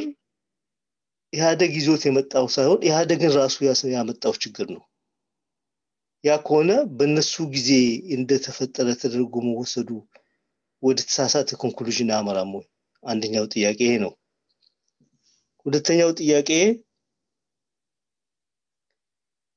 ቅድም አንድ ወንድሜ ያነሳው ጥያቄ ነበር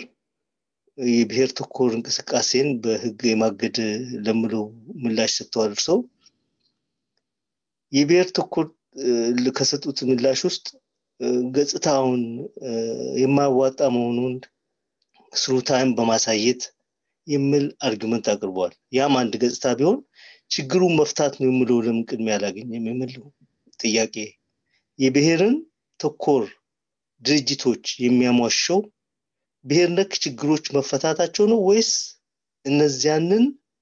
የፖለቲካ አቋም የሚያስተባብሉ ፕሮፓጋንዳዎችን በትክክል ቀርጾ በማራመድ ነው በርሶ ይታ ስለዚህ መፍታት ከሆነ ለፈታ የሚችለው ስትራክቸር አንድ የአድሚኒስትሬሽን ስትራክቸር ፌደራሊዝም ነውና ፌደራሊዝምን በትክክል በስራ ላይ ማዋል ይህንን ቴንሽን ሊቀንስ ይችላል ብሎ ያምናሉ ወይስ የተጠናከረ ፖለቲካ በብሔር ተኮር ድርጅቶች ለማድረጉ ብቻ ወደ ሶሉሽን ያመራናል ብሎ ይገምታሉ በሶስተኛ ደረጃ ጥያቄ የአማራ ናሽናሊዝም የተነሳበትን ሁኔታ በትክክል አስረድተዋል ኮርነር ተደርጎ የአማራ ህዝብ በአማራነቱ ይስፈናቀል ነበር አይ በቃኝ ከእንግዲህ ኢትዮጵያዊ ያልኩኝ ከመጎዳ አማራ ነኝ ብዬ ራስን በእርሰብ ልከላከል ወደምን መምጣቱን የመገለሉ ስሜት ባለፉት 27 ዓመታት ውስጥ ራይት ትክክል ነው የተባለው ያ ሁሉ ብሶት ይህን ስሜት አምጥተዋል ይሄ ደግሞ ናቹራል ዴቨሎፕመንት ነው ብለዋል ይሄን ፓራሌል ለሌሎቹ ቀደም ሲል ከደርግ በፊት ለተነሱትስ አይሰራም ወይ መገፋታቸው የኤሊቶቻቸው መገፋት የሌሎች ኤሊቶች አግባብ የለሽ ጠቀሜታ አገኙ ብሎ እነሱ ኮምፕሌን የሚያደርጉት አይነት ፌኖሜና መኖሩ ለዚያ በቃንና ይህንን ማረም አለብን የሚለው ነገር በምን አይነ ያዩታል ይህ ናቹራል ነው ካሉ በ20 ዓመት ውስጥ ያለው ይሄንን ካመጣ ሌሎችን ከዛ በበዛ አመታት half a century ላለፈ ጊዜ እንደዛ አይነት በተመሳሳይ በደል ደርሶብን ነው የተነሳ ነው የሚሉትንስ ናቹራል ዴቨሎፕመንት እንደሆነ ይቀበላሉ ሌላው የአማራ ብሔረሰብን ኤሊቶች ስነካ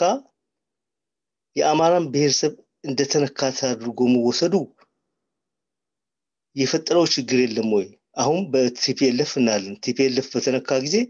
ራሱን የሚያስጠጋው በማህበረሰቡ ነው ቲፒኤልኤፍ መንካት ትግራይን ህዝብ መንካት ነው ይያለ ማለት ነው ህዝቡ ስር ይሸሽጋል ከዚህ ቀደም ለተፈጠሩ ጥፋቶች ኤሊቶቹ ሲወቀሱ የስክስቲዎቹ እንደሚያደርጉት ማለት ነው የአማራ ኤሊት ብቻ ነው በነፊት ያደርጉ እንጂ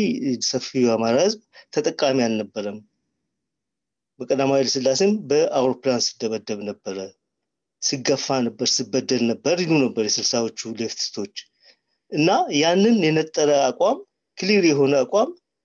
ለመቀልበስ ግን የነዛ ኤሊቶች መነካት የአማራ ህዝብ መነካት ነው ተብሎ ፕሮሞት መደረጉ ሌላ ያመጣው ኮንሲኩዌንስ የለም ወይ ለዛስ ኤሊቶቹ ተጠያቂ ናቸው መባሉ አስከድምን አሁን የቲፒኤልኤፍ መሪዎችን ተጠያቂ ናቸው እንደምንለው ለራሳቸው ላጠፉት የትግራይን ህዝብ ደምሮ አብረው ህዝብ እንድጣላ ለማድረግ ይሞክራሉ ያለን ኮንናቸዋለን ያ አይነት አናሎጂ ለአማራ ኤዲቶችስ አይሰራም ወይ ነኝን ጥያቄዎች መልሱልኝ ቴንክ ዩ አመሰግናለሁ ወንድሜ እሰማለሁ ይሰማል ኦኬ ጥሩ ጥያቄዎች ነው የተጠየቁት የመጀመሪያው ኢትዮጵያ ውስጥ ያለውን የብሔር ችግር የብሔር ፌኖሜና ያድግ ፈጥሮታል ወይም ህዋት ፈጥሮታል ብያለሁ ኢትዮጵያ ውስጥ የነበረው የብሔር ችግር የብሔር ፌኖሜና ረጅም ጊዜ ወሰደና የሀገሪቱ የፖለቲካ ራስ ምታት የነበረ ነው በዚህ ላይ ምንም የታሪክ እንትን የለም የመረዳት እንትን መሻፈፍ የለብንም ያለው ነገር ምንድነው ያንን ነገር አድሬስ ለማድረግ ነው አሁን ችግሩ የ60ዎቹ ጄነሬሽኖች ይሄን ጥያቄ አንስተውታል ገፍተውታል ይሄ ጥያቄ እንዴት ነው መፈታት ያለበት ብለው ብሔራዊ ዲሞክራሲያዊ አብዮት የእኩልነት ላይ ተመሰረተ የመደብ ስርዓትን የመበላለጥን ያጠፋ እንትን መመስረት አለበት ብለው በአንድ የግራ ክንፍ ያሉት የፖለቲካና የሀፓ እና መይሶን መሳሰሉት የብሔር እንትን እኮ በደንብ እንትን ብለውታል አቀንቅነውታል ከሚለው በላይ ማለት ነው የመሬት ጥያቄ ለምሳሌ የተለያዩ ብሔረሰቦች ከሌላ ቦታ በሚመጡ የሹመኞች የጭቃሹም የምናምን ባላባት ገዢ የተባሉ መሬታቸው የተጠቀ ነው ስለዚህ ይሄ መሬት ተወርሶ ለገበሬው መሆን አለበት የሚለው ነገር እኮ ከማንም የበለጠ የኢትዮጵያ ውስጥ የነበረው የግራ ክንፍ እንትን ያደረገውና በዚህ በኩል ምንም እንትን የለም የልዩነት የለም ያለው ምንድነው የመፍታቱ እንትን ላይ በተለይ የኢህአዴግ የህወሓት መንግስት የሄደበት ርቀት እንዲያውም ሌላ አይነት የፖለቲካ አደጋ የሚፈጥር እየሆነ መጥቷል ሆኗል እንጂ ኢትዮጵያን ህልውና በሚያኮሰምን በኢትዮጵያን ህልውና ቋሚ አደጋ ላይ በሚከት የአቅጣጫው እንድትገባ አድርጓታል ቅድም ያልኩት ነገር ማለት ነው ልዩነትን ፎከስ በማድረግ ማለት ነው ችግር ነበር ኢንጀስቲስን አድረስ የምታረገው ግን ምንድነው የሚባለው በአንድ ተረት አለ አማርኛ ውስጥ ቱሃን በላይን ተብሎ ቤት አይቃጠልም አይደል ኢትዮጵያ ውስጥ ችግር አለ ያን ማነጻጸሪያ አይደለም ደግሞ ቱሃንና ብሔርን እንትን ግን ኢትዮጵያ ውስጥ ችግር አለ ያንን ችግር አድረስ ለማድረግ ቤቱን አቃጥለው አይደለም እንደገና ችግሩን ፈታው ለምትለው ምልህ የሆነ በምትችለው መንገድ ያ ችግሩ ያለበት ይሄ ቱሃኑም ይሁን ሌላም ነገሩ ችግሩ ያለበት ቦታ እየመረጥ ካድረስ ታረጋለ ያንን የምታደርግበት መንገዶች አሉ እንዴት ነው ዳይቨርሲቲ ማኔጅ የሚደረገው በተለያዩ እነዚህ መልቲካልቸራል የሆኑ ሶሳይቲዎች የተለያዩ ብሔር እንትን ያለባቸው ሀገሮች እነ ህንድ እነ ሳውዝ አፍሪካ የመሳሰሉት እኮ የብሔር ልዩነትን ማኔጅ አድርገው አድሬስ ያደርጉበት ሁኔታ ነው እና ሌሎች አይነት ቴክኒኮች አሉ ያን ነገር ከማጋነንና እርስ በርስ ሰው የጎሪጥ እንዲታይ ከማድረግ ይልቅ ሌሎች የመፍትሄ መንገዶች አሉ ዲሞክራሲያዊ የሆኑ እንዲያውም ወደ መቀራረብና ወደ ይቅር መባባል የሚያመጡ እንትኖች አሉ እኔ የማየው የ7 አመቱ እንትን ይሄንን ችግር የበለጠ በማጉላት አንተኮ በጣም ተጨቁናል ከተጨቆነው በላይ ለጭቆናውን እንትን አጉልቶ እንትን በማድረግ ኦኬ የጨቆኑ ደግሞ ይሄ ከዚህ አካባቢ የመጡ ሰዎች ናቸው ስለዚህኛ ደግሞ ያንተ አዳኞች ያንተ ጠባቂዎች ነን እኛን ሁሉ ጊዜ እንደ ጠባቂ ያ ነው የህወሓት የስልጣን ፎርሙላ ያ ነው ቅድም ያልኩት በመለያየት ላይ እንትን ያለው ያ ነገር አገሪቷንም ሌሎቻችንም ምንም በእውነት ለመናገር የተወሰነ በቋንቋ የመማር የራስን ክልል የማግኘት የመሳሰሉት መብቶች ተፈቅደዋል ተረጋግጠዋል ግን ከዛ ባሻገር ግን አሁን ስናየው ቤትም ሀገር ያለ አንድ ጥያቄ አለ የኢኮኖሚ ጥያቄ ኢኮኖሚ ችግር አብሮ የማደግ ነገር የመሳሰሉት ነገሮችን አድረስ ያደርግምና በእኔ እምነት አሁን የተሞከረው የኢትዮጵያን የብሔር ችግርና ለመፍታት የተከደበት መንገድ የበለጠ ችግሩን አወሳስቦታል ባይነኝ ችግሩ አልነበረም ወይም ኢህአዴግ ፈጥሮታል ማለት አይደለም ይሄ ነው ሁለተኛው የብሔር ፓርቲዎች መክሰማቸውን እኔ ቅድም ብያለሁ በህግ ወይም በአዋጅ በመናምን መክሰም አለባቸው የሚል እምነት የለኝም የዛኑ ያህል ደግሞ እኔ የምለው በፖለቲካ ገበያው ላይ ምንድነው የሚባለው ከልዩነት ይልቅ ጥቃቶችን ከዚህ ቀደም የነበሩ እንትኖችን ከማተኮር ይልቅ ኦኬ ቅድም ያልኩት አግሬሲቭ ናሽናሊዝም እና አሰርቲቭ ናሽናሊዝም ማለት ነው አሰርቲቭ ሆኖ እነዚህ በብሔር እንትን ላይ የተቋቋሙ እንትኖች አሰርቲቭ ሆኖ ተናካሽ ሳይሆኑ ግን የዛ የብሔራቸውን ጥቅም በሚያስጠብቅ መንገድ ተደራጅተው ሌላውንም በኔጌቲቭ አይን ወይም ደግሞ በእንትን አይን በማያይ መልኩ ይሄ ነበር ችግራችን ይሄን አድረስ እናደርጋለን ተብሎ ማለት ተመልከቱ ሰው ደቡብ አፍሪካ ውስጥ ሊያውም ነጮች ናቸው ከዚህ ከኔዘርላንድ ከቤልጅየም በመርከብ ሄደው ስንት ሺህ ኪሎ ሜትር አቋርጠው ያን ሀገር ያንን እዛ ሀገር ውስጥ የነበረው ነባር ህዝብ ረግጠው ጨፍልቀው ገዝተው እንትን ብለው ከዛ በኋላ እርቅ ይውረድ ተብሎ እነዛ ሰዎች የዛ ሀገር እኩል ዜጎች ሆነው አሁን ተከባብረው የሚኖሩበት ሁኔታ ነው የተፈጠረ ያለው እና በዚህ አይነት መንገድ መፍታት የሚቻልባቸው ድሎች አሉ ነገሩን ሌላ መልክ ከመስጠትና ከማጋነን እንትን የኔ እምነት እንደዛ ነው እንጂ አሁን ያሉት የብሔር አብዛኞቹ የብሔር ፓርቲዎች ማለት ነው አሁን እየተፈጠሩ ያሉትም ጭምር ማለት ነው ከገሌ ሳይባሉ አቅጣጫቸው አደገኛ አቅጣጫ ነው አቅጣጫቸው ሞር ተናካሽ የሆነ ይሄ ሌላውን ፕሮቮክ የማድረግ ሌላውን ለጥቃት እንዲጋለጥ የማድረግ ይሄው ሰሞኑን የምናየው ነገር ነው ሐዋሳ ላይ በአንድ ቀን ምንም ነገር እንትን ሳይባል በአንድ ቀን ሰዎች ይሄ ሜንጫ ገጀራ ይዘው አደባባይ ሲጨፋጨፉ ነው ያየነው አይደል ይሄ እኮ ማለት ምንድነው እነዚህ በዚህ ሲሰበክ ሲነገሩ የነበሩ ይሄ በብሔር እንትን ላይ ተመስርተው ሲነገሩ የነበሩ ነገሮች ሰው ውስጥ አይምሮ አሉና ሰው ትንሽ አጋጣሚ ሲያገኘው ነገር ፍንድት ሲል ሰው ሜንጫውን ይዞ ወጥቶ ያገኘው የሌላ ብሔር መጥቷል የሚለውን ሰውዬ ይጨፈጭፋል ማለት ነው ይሄ አደገኛ ነገር ይሄ የትም አያደርሰንምና እኔ የምለው እሱን ነው በጣም አሰርቲቭ መሆን አለባቸው የብሔር ድርጅቶች አሰርቲቭ ሆነው የብሔራችን ጥቅም የሚሉት ነገር ማስከበር አለባቸው ነገር ግን አግሬሲቭ ሆነው ሌላውን በሚወቅስ መልኩ ሌላውን ለአደጋ በሚያጋልጥ መልኩ ከተንቀሳቀሱ ለሁላችንም አይረባም ይሄንን ሐሳብ መምታት አለብን በምንድነው የሚባለው በፖለቲካ ገበያው ላይ ዋጋ እንዳገኝ ገዥ እንዳገኝ ማድረግ አለብን ይሄ ደግሞ የፖለቲካ ጨዋታ ነውና ተሸንፎ ይወጣል ማለት ነው ሌላው የአማራ ናሽናሊዝምን ስታነጻጽር የሌሎቹን ናሽናሊዝሞች እንትን አላልክም ያልከኝ ነገር እኔ ምንድነው መሰለህ ያልኩት ለማለት የፈለኩት የአማራ ናሽናሊዝም በአለፉት 27 አመታት በተለይ አሁን በተለያዩ በሶሻል ሚዲያም በድርጅትም ደረጃ ታቅፈው እየተንቀሳቀሱ ያሉት ናሽናሊዝም እንትኖች አቀንቃኞች አብዛኞቹ ከዚህ ስርዓት መምጣት በኋላ የተወለዱም ከዛም በኋላም አክቲቭ የሆኑ ልጆች ናቸውና የሚያውቁት አንድ ነገር ቢኖር ይሄ የብሔር ፖለቲካ መጫወቻ የጨዋታው ህግ የብሔር ፖለቲካ ሆኖ በዛ የተነሳ የአማራው ወደ ጎን መገፋትና በዛ የተነሳ ደግሞ አማራ ህብረተሰብ የችግር ውስጥ መግባቱ ነው እንትን የሚሉትና ለዛ እየሰጡ ያሉት መልስ ቅድም ይያለው በአንድ በኩል በጎነትም አለው በአንድ በኩል አደገኝነትም አለው ምክንያቱም ብዙ ጊዜ ናሽናሊዝም እነዚህ ይሄ ፖፑሊዝም ላይ ብዙ ጊዜ ፖፑሊዝም ፖለቲካ ምንድነው ለሚነሱ ጥያቄዎች ቀላል መልስ ነው የሚሰጠው ለምሳሌ እዚህ አውሮፓ ውስጥ ፖፑሊስቶች አሉ እነዚህ የቀኝ ክንፈኞች የምንላቸው ማለት ነው እነዚህ ሰዎች አንድ የኢኮኖሚ ክራይሲስ ሲፈጠር የኢኮኖሚ ክራይሲሱ የተፈጠረው በዚህ በሞርጌጅ ክራይሲስ ነው በመናምን ነው ብለው ትንተናው እስከ መግባት ይልቅ በቀላሉ እጃቸውን የሚጠቁሙት ስደተኛው ስራን ስለወሰደብን ነው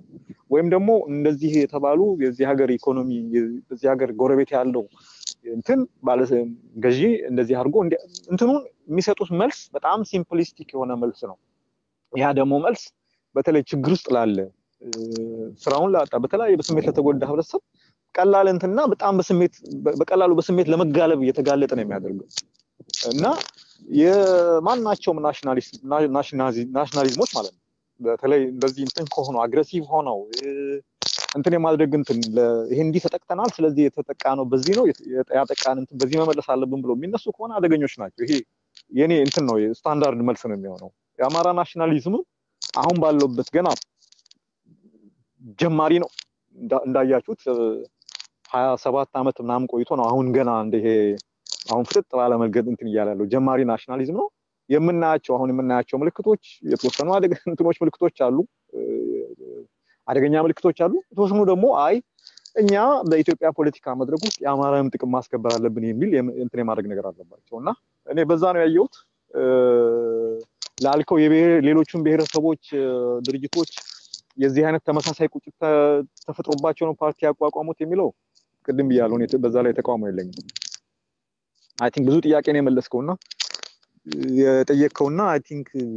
የቀላቀልኩት ከመሰለኝ ድጋሚ መጠየቅ ይችላል ሰዓቴም እየደረሰ ነው ደግሞ በዛ ላይ ኦኬ አይ ሰዓታችን እየደረሰ ነው በርግጥም የመጨረሻ ጥያቄ ያለው ሰው ካለ ኦኬ እሺ አድናን እድል እንዳሰጥ ኦኬ ጤና ይስጥልኝ ሰላም ማመስገን ፈልጋለሁ ትንሽ ድምጽህ ከፍ ብትል ጥሩ ነበር ኦኬ ይሰማል አዎ እንደሱ ይሻላል ኦኬ ሁለት ጥያቄ ያለኝ የመጀመሪያው ጥያቄ ያለ ብሔርተኝነት የኦሮሞም ይሁን የአማራ ብሔርተኝነት አሁን ኢትዮጵያ ውስጥ ያለውን ለውጥ ማየት እንችል ነበር ሲሆን የመጀመሪያው ጥያቄ ሁለተኛው ደግሞ ኢትዮጵያ ውስጥ ለተደረጉ ለውጦች በብሔር የተደራጁ ኃይሎች ትልቁን ድርሻ አላቸው ብዬ አምናለሁ እና በሚቀጥለው ምርጫ ሀገራዊ ፓርቲ ቢያሸንፍ ሁሉም ብሔሮች የሚያነሷቸው ጥያቄዎች አለ የኦሮሞ ብሔር የሚያነሳው ጥያቄዎች አሉ ቤዚክ ጥያቄዎች በአማራም በኩል አለና ይሄን የመመለስ ብቃቱም ፍላጎቱም አለው ካልመለሰስ መመለስ ካልቻለስ ወደ ሌላ ሪቮሉሽን ሊያመራን አይችልም የሚሉ ጥያቄዎች ናቸው ያሉኝ አመሰግናለሁ አሪፍ ጥያቄ ነው ምንድነው ያለ ብሔር እንቅስቃሴዎች ያለ ብሔር እንትኖች አሁን ያለውን ለውጥ ማሰብ ይቻላል አይቻልም ቅድም ያልኩ ነገር ነው ህወሓት በራሷ ቁማር ነው የተበላችው ይሄ የብሔር ፖለቲካውን በጣም ሲለጥጡት ራሱ ያ ብሔር ፖለቲካው እንትን የብሔር ፖለቲካ ማለት በስሜት መጫወት ማለት ነው የተወሰነ የኛ የምትለው ህብረተሰብ አለ የነሱ የምትለው ህብረተሰብ አለ ነው በዚህ በኩል የሚያሉት ኦህዴድ ውስጥ የሚያሉት ባዴንም ውስጥ የሚያሉት ሰዎች የሚያዩት ነገር አለ ከኛ የበለጠ ኢትዮጵያ ውስጥ የሚካሄደውን ዝርፊያ ያውቃሉ ኢትዮጵያ ውስጥ ያለውን አላግባብ መበልጸግ ያውቃሉ ኢትዮጵያ ውስጥ ያለውን ብዙ ነገር እንትኖች ያውቃሉና የሚሰማቸው ነገር አለ ያው ጊዜ ጉዳይ የሁኔታ ጉዳይ የመጠበቅ ነገር ካልሆነ በስተቀር አሁን እንዳየ ነው ማለት ነው እና በተለይ የህዝቡ ብሶት ገፍቶ በዚህ በኦሮሞ ክልልም በአማራ ክልልም በሌሎችም አካባቢዎች ያሉ የህዝብ ንቅናቄዎች ገፍተው ለነሱ እንዴት ነው ኮንፊደንስ የራስ የመተማመን እንትን ሲፈጥርላቸው ያንን እንትን ተጠቅመው እዛ ውስጥ ያለውን የኃይል ሚዛን አዛብተው አሁን የምናየው ለውጥ እንዲመጣ አድርገዋልና ምንም የሚታሰብ ነገር አይደለም ቅድም ያለው የሀገራዊ ኃይል የሚባለው ይሄ ብሔራዊ ኃይል ኢትዮጵያ ናሽናሊስት ኃይሉ ተመቷል እኮ በጣም እንትን ብሎ ከጨዋታ ውጭ እንዲሆን ተደርጓል ከ27 አመት ጊዜ ጀምሮ 97 ምርጫ በኋላ ደግሞ በቃ ምንም ተሽመድምዶ ሽባ ሆኖ ነው ያለው እና የነሱ አስተዋጽኦ ቀላል አይደለም የሚመጣው ምርጫ ላይ ሀገራዊ ፓርቲዎች የነዚህን በብሔር ዙሪያ የሚያቀነቅኑ አጀንዳዎች እንዴት አድረስ ያደርጋሉ እነዚህን እንትኖች እንዴት አድርገው ያረካል ማርካት ይችላሉ ይብለህ ለጠየቀኝ ጥያቄ በጣም ትልቁ ቻሌንጅ እሱ ይመስለኛል ኢትዮጵያ ውስጥ አሁን ምንድነው አቀራራቢ አጀንዳ ሁሉንም ክሮስ ሴክሽን ኦፍ እንትን ማለት ነው በኦሮሞም በአማራም በክልልም በትግራይ ክልልም ሁሉም ወካ ያሉትን ኢትዮጵያውያን ህብረተሰቦች ምንድነው ሊያቀራርብ የሚችለው አጀንዳ አሁን እዚህ አውሮፓ ታክስ ቅነሳ ብለህ ታነሳለ ወይም ደግሞ በስራ ምንድነው የሚባለው የሰራተኛ ደሞዝ እንትን የመሳሰሉ ነገሮች ስላለ ሁሉንም እንትኖች አንድ ላይ ሊያንቀሳቅስ የሚችሉ ኮመን አጀንዳዎች ማለት ነው በኢትዮጵያ ደረጃ አሁን ባለው ሁኔታ አይ ቲንክ ገና ስቴጁ መጠናት ያለበት ቅድም ያልኩ ይሄንን ነው የሚመጡት ፖለቲካ ፓርቲዎች ሪሊ ዳታ ላይ የተመሰረተ በደም ፕሮግራም ላይ ፖሊሲ እንትን ላይ የተመሰረተ የጥናት አቅም ያላቸው ፖሊሲ ቲንክ ታንክ እንትን ያላቸው ካልሆኑ ሰርቫይቭ ያደርጉም ህልውና ሊኖራቸው አይችልም ምክንያቱም በብዛት ያለው እንትን ምንድነው ለዚህ ክልል የሚመደበው በጀት እና ለዛ ክልል የሚመደበው በጀት ነው አሁን ትልቁ እንትን የሚሆነው ማለት ነው ወይንም ደግሞ የዚህኛው ቋንቋ በዚህኛው ቋንቋ ላይ እንትን መሆን አለበት መደመር አለበት መቀነስ አለበት የሚሉ ነገሮች ናቸው በፌደራል ያለን ድርሻ ይሄ ነው እነዚህ ነገሮች ሞር ኦፍ አካባቢ ኢንተረስቶች ናቸው አሁንም ኢትዮጵያን ፖለቲካ እንትን ያሉ ያሉት ማለት ነው ግን የሚመጡት አሁን እንግዲህ አሁን እስካሁን በመድረኩ ላይ ብዙ የሚታዩ አጥንት ያላቸው ጠንካራ እንትን ያላቸው የኢትዮጵያ ሀገራዊ ፓርቲዎች ገና የሉ ቢኖርም ቢመጡም እንኳን ሪሊ ትልቁ ቻሌንጃቸው ለነሱ የሚሆነው ይሄንን ከትግራይ እስከ ኦሮሚያ ከሶማሌ እስከ ቤንሻንጉል ድረስ ያለውን ህብረተሰብ ቀልብ ሊስብ የሚችል ጆሮ ሊሰጡት የሚችል አጀንዳ የትኛው ነው የኢትዮጵያ ውስጥ እንትን የሚል ማለት ነው ሪፎርም የመሬት ሪፎርም ነው የኢኮኖሚ ሪፎርም ነው እሱ ነገር በጣም እንትን ነው አሁን ገና ብለርድ ነው ገና ደብለቅ ያለ ነገር ነውና ጊዜ ይወስዳል ቅድም እንዳልኩት ነው ፖለቲካ ፓርቲዎቹ የራሳቸው የሆነ የጥናት አካሄደው ራሳቸው የሆነ የዳታ የመረጃ ዳታ አናሊሲስ አድርገው ያንን ነገር እንትን ብለው በደንብ ሰርተው እንትን ካላደረጉ ህልውና ላይ ኖራቸው ምርጫውንም ሰርቫይቭ ላይ ያደርጉ ቅድም እንዳልኩ ከተሞች አካባቢ ላይ ያሸንፉ ይችላሉ ግን የክልል ድንበሮችን የዘለለ እንትን ላይኖራቸው ይችላል እና ይሄ ነው Thank you አቶ መስፍን የመጨረሻ ጥያቄ ነው ከዚህ በላይ አቶ መስፍን አንይዘውም ዛክ ጥያቄህን ጠይቅ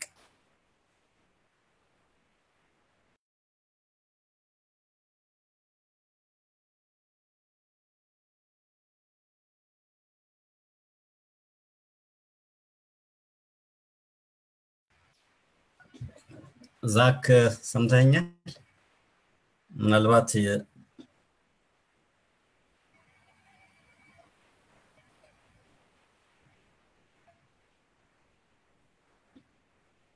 ድምጽህ አይሰማም ካልሆነ ለበድር ሰጣለሁ ኦኬ በድር go ahead እሺ ሰላም ሰላም አቶ መስፍን አማን ለሰጡን ማብራሪያ እጅግ ከልብ እናመሰግናለን የኔ አጭርና ቀላሉ ጥያቄ የሚሆነው ያው በሰጡት ማብራሪያ ዙሪያ ማለት ነው ኢትዮጵያ ለዚህ ለኤትኒክስ ፌደራሊዝም የመጀመሪያው ሀገር ናት ወይ በሌሎች ዓለማችን ክፍሎች በዚህ በሰላም የሚኖሩ ሀገሮች የሉም ወይ ማለት ብዙ ጊዜ ይሄ ኢትዮጵያዊ ብሔርተኝነትን የሚያቀነቅነው አካል መጥፎ ጎኖቹን ብቻ ነው በደንብ አጉልቶ ያነሳና ያንጸባረቀ ያለው እና ከዚህ አንፃር ሌሎች ሀገሮችስ ላይ እንዲህ በቋንቋ መሰረት ያደረጉ የፌደራሊዝም ስርዓቶች የሉም ወይ አንደኛው ይሄ ነው ሌላ በዚሁ ላይ ተያይዞ መጨመር የምፈልገው በቀደም ሲነሱ ነበር በህብሬ ብሔራዊ በሆነ መልኩ የፖለቲካል ፓርቲሲፔሽን የሚያደርጉ ወይም ደግሞ ቅስቀሳ የሚያደርጉ በዚህ በኢትዮጵያ ብሔርተኝነት ዙሪያ ላይ የሚሰሩ ፓርቲዎች ብዙ ጊዜ የአንድ ብሔር የበላይነት ይታይባቸዋል ሁለተኛ የበፊት እሴቶችን ትርክቶችን ሁሉ እንደወረዱ የመቀበልና የዚህ የተጨቋኝ የሚባለውን አካል ወይም ተጨቁኛለሁ ብሎ ድምጹን የሚያሰማውን አካል ሁሌ አጌንስቶ ነው የሚቀርቡበት መልክ አላቸውና ከዛ አንፃር ምንድነው ከዚህ በኋላ የሚመጡ ህብረ ብሔራዊ ድርጅቶች ሊያሟላቸው የሚገቡ ከቋንቋ ከባህል ከመሰል ትርክቶች አንፃር ሊያንጸባርቋቸውና ሊያሳዩአቸው ወይም ደግሞ ተጨቁኛለሁ በሚለው ማህበረሰብ ዘንድ አመኔታ እንዲኖር የሚያደርጉ ገጽታዎችን በመልኩ መገንባት ይችላሉ የሚለውን ይመልሱ አመሰግናለሁ በድር የመጀመሪያው ጥያቄ በቋንቋ ላይ የተመሰረተ ኤትኒክ ፌደራሊዝም ኤክስፐሪመንት በአፍሪካ በኢትዮጵያ የመጀመሪያው ነው በአለም ላይ አይ ቲንክ ሶስተኛው ወይም አራተኛው ነው እንግዲህ እስካሁን ባለኝ እንትን የማውቀው ማለት ነው እንግዲህ አሁን ካሉት ኤክስፐሪመንቶች በጣም እንግዲህ ሁለቱ በደንብ ከኢትዮጵያ ጋር የሚመሳሰሉት የዩጎዝላቪያውና የሶቪየት ህብረቱ ውጤታቸውም እንደሆነ አይተናል የዩጎዝላቪያው ደም መፋሰስ እስካሁን ድረስ ያልበረደ የባልካን ቀውስ ማለት ነው የባልካን ሀገሮች ቀውስ ነው ያለው እንግዲህ በአውሮፓ አሁን ብቸኛ የቀረው ያልተረጋጋ አካባቢ ያ አካባቢ ነው ያም ደግሞ ያ የብሔር ናሽናሊ በብሔር ላይ የተመሰረተው የዩጎዝላቪያ የፌደራሊዝም ሙከራ የውድቀት ውጤቶች ናቸው የራሻንም ምናው ነገር ነው ያን የሚያክል ትልቅ ፌዴሬሽን በመደብ ላይ በትልቅ አይዲዮሎጂ ላይ የተመሰረተ የኒውክሌር ባለቤት የሆነ ፌዴሬሽን በጣም በሚገርም ሁኔታ ማለት ነው በሚገርም ሁኔታ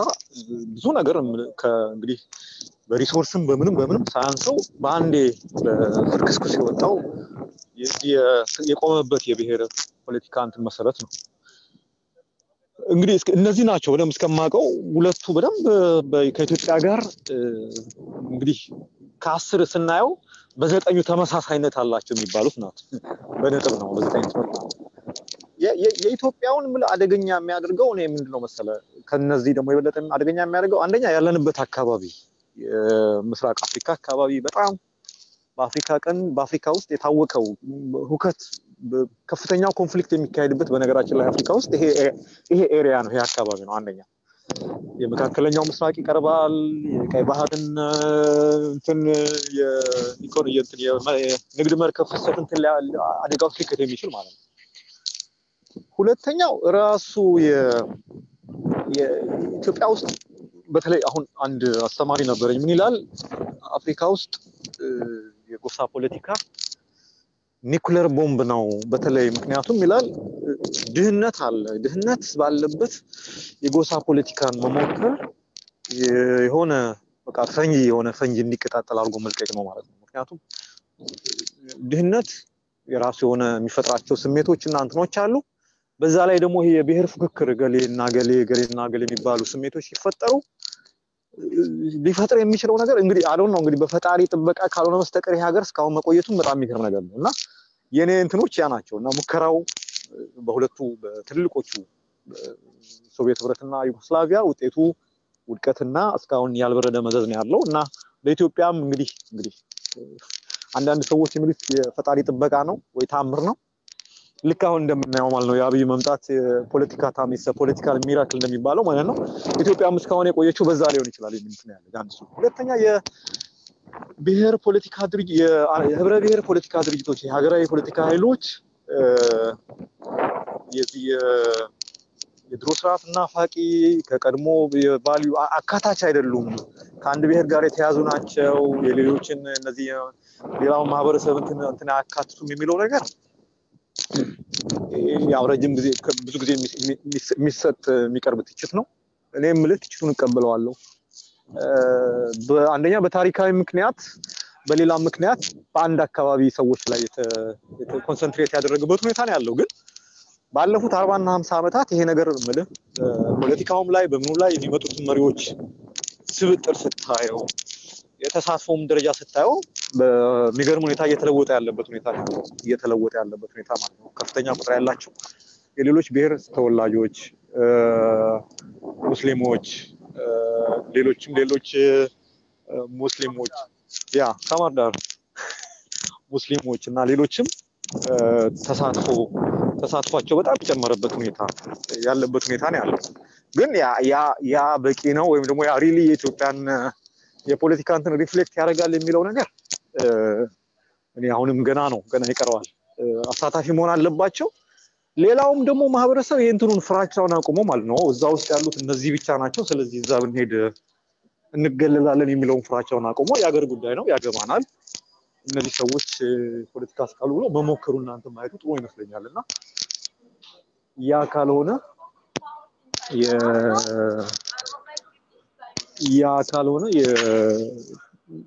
እንትኑ እንትን አይልም ይሄ ያለው ኮምፖዚሽን አይቀየርም እንትን አይልምና በቫልዩ ደረጃ ቀነቀኑታል የሚባለው እሱም ላይ አይ ቲንክ አንደኛው ፕሮብሌም ነውና የኢትዮጵያዊ ናሽናሊዝም ሲባል የኢትዮጵያዊ ናሽናሊዝም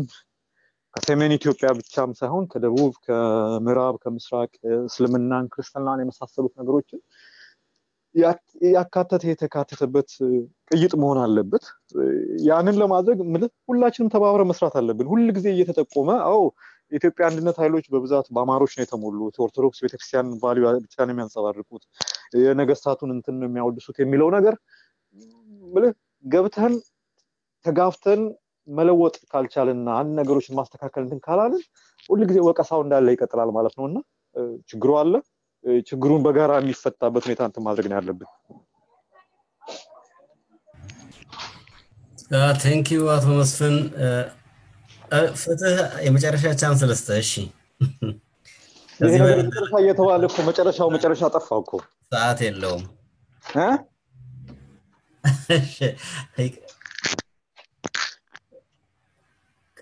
እኔ እንኳን ላይ ለመጥቀስ የፈለኩት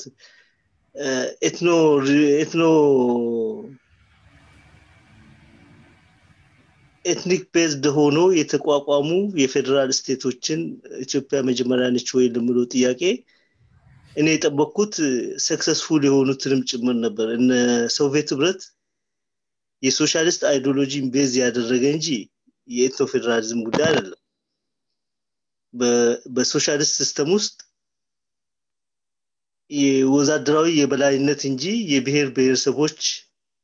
ማንነት የተከበረበት ሀገር አይደለም ዲሞክራሲ ማልተከበረም የግሩፕ ራይት ማልተከበረም ኢንዲቪጁዋል ራይትንም አክብሮ አውቅም ሶሻሊስት ሲስተም ያ በዛ ሲስተም ውስጥ የወደቀው ውድቀት ለዚህኛው መጠቀሻ መሆኑ ትንሽ ግራ ጋብቶኛል ምክንያቱም የሶቪየት ህብረት መውደቅ ከሶሻሊስት ሲስተም ያለ መስራት ቶታሊታሪያን የሆነው የሶሻሊስት ሲስተም የግለሰብንም የግሩፕ የቡድንንም መብት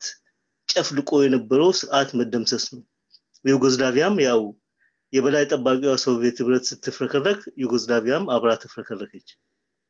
ሰክሰስፉል ሆኖ የቆዩ አሉ አሁንም የተፈተሹ ኢንዲያ ኤትኖ ሊንጉስቲክ የሆነ የፌደራል ሲስተም ነው አላት እስከ 60 ዓመት በላይ ሞክራዋለች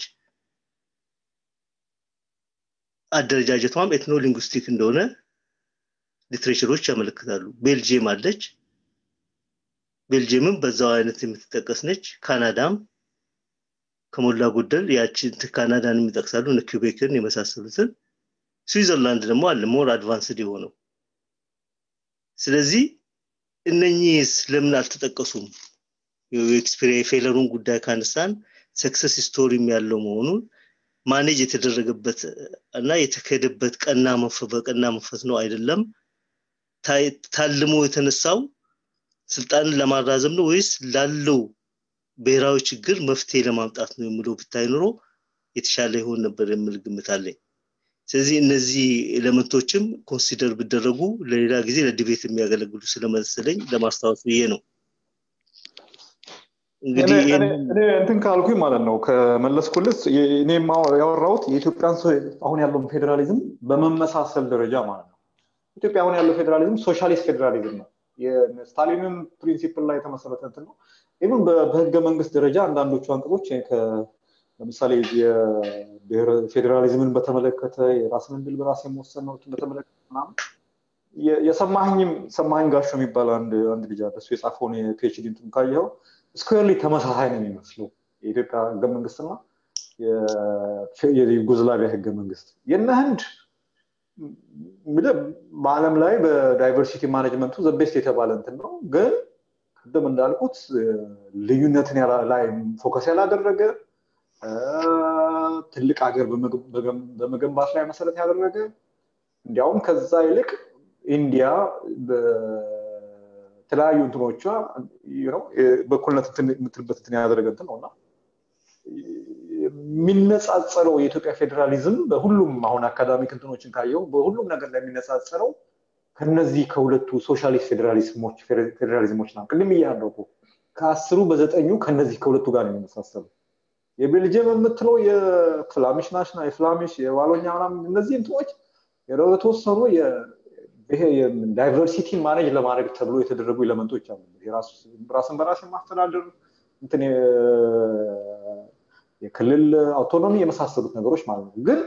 እንደ ኢትዮጵያ ኤምፋሳይዝ ተደርጎ ማለት ነው በልዩነት ላይ በመገንጠል ላይ በመሳሰሉት ነገሮች ላይ ቋንቋ ላይ ፎከስ አድርጎ የተዋቀረ አይደለም የስዊዘርላንድም እንደዛው ካንቶኖቹ የተዋቀሩበት መንገድና እየሰሩበት ያለው መንገድ ኤፌክቲቭ ነው እንግዲህ አሁን 67 80 ዓመት ሆኖታል እንትን ካለ እና አንድ ነገር ስታነጻጽር ከሚመሳሰለው ነገር ጋር ከማይመሳሰለው ነገር ጋር አይደለም ስኬቶች ያሏቸው አሉ እኮ ኢትዮጵያ በነገራችን ላይ ፌደራል ለኢትዮጵያ ለዚህ ለዳይቨርሲቲ ፕሮብሌም ወይ ደግሞ የብሔርን ችግር ለመፍታት ሁሉ ጊዜ ፌደራሊዝም ብቻ መፍትሄ ይሆናል የሚለው ነገር ደግሞ አንዳንድ ጊዜ አይሰራም ኢፌክቲቭሊ እኮ የተለያየ ብሔረሰቦች ኖራቸው በሀገራቸው ውስጥ ግን ዩኒተሪ ሲስተም የሚከተሉ ሀገሮች አሉ እነሱ ደግሞ ኢፌክቲቭሊ የዛ ውስጥ ያለውን የብሔር ልዩነት በደንብ አድርገው ማኔጅ ያደርጉበት እንትን አለ እኛ ሀገር ችግሩ ምንድነው አንድ ነገር ፊክስ እናደርግ ኦኬ በቃ ይሄ ብቻ ነው የዚህ ነገር መድኃኒት በቃ ይሄ ነው ብቻ ሬሜዲው ምናምን ብለን ስለምንወስድ ነውና እኔ እንትኑን ሳነጻጽረው ያው ላንተ እንትን ለማድረግ አይደለም ግን ሳነጻጽረው ማየት የፈለኩት ተመሳሳይነት ያላቸው ፌደራሊዝሞችን ማለት ነው የኢትዮጵያ ፌደራሊዝም የኢትዮጵያ የሽግግር መንግስትም ከዛም በኋላ የተከተለው ፌደራሊዝም ሶሻሊስት ፌደራሊዝም እንትና የእንትና መጽሐፍ ካያችሁት እሱን ነው እንትን የሚለው የሰማኸኝ መጽሐፍ እና ይሄ ነው ጨረስኩ መሰለኝ እና አንዲት ኢንተርቬንሽን ማድረግ ይችላል go ahead እኔ የቲፒኤልኤፍን ኢምፕሊመንት ያደረገበትን ሳይሆን ሁሉ ጊዜ ባንድል የሚደረገው ኮንሰፕቱንም ጭምር ነው ኤትኒክ ፌደራሊዝም አይሰራም እንጂ ኢትዮጵያ አፕላይ ያደረገችበት መንገድ አይሰራም የሚል ነገር አልሰማም አይሰራም ሳይሆን አደገኛ ነው አሁን ኢትዮጵያ ውስጥ ኢምፕሊመንት እየተደረገበት ያለው አይሰራም እኮ አይደለም እኮ ኢትዮጵያ ውስጥ እኮ እኔ አሁን ለምሳሌ እኔ ፌደራሊዝም ኢትዮጵያ ውስጥ እኔ እንዲቀጥል ፈልጋለሁ መፈልግበት መንገድ ግን አሁን ባለው መንገድ ልዩነትንና የበለጠ እኮ አሁን እኮ ባለፉት 3 4 5 አመታት እኮ አማራ ክልል ውስጥ ቅማንት ሰልፍ አውቶኖሚ ጠየቀ የደቡብ ክልል ውስጥ ቁጫ የሆነ ሰልፍ አውቶኖሚ ጠየቀ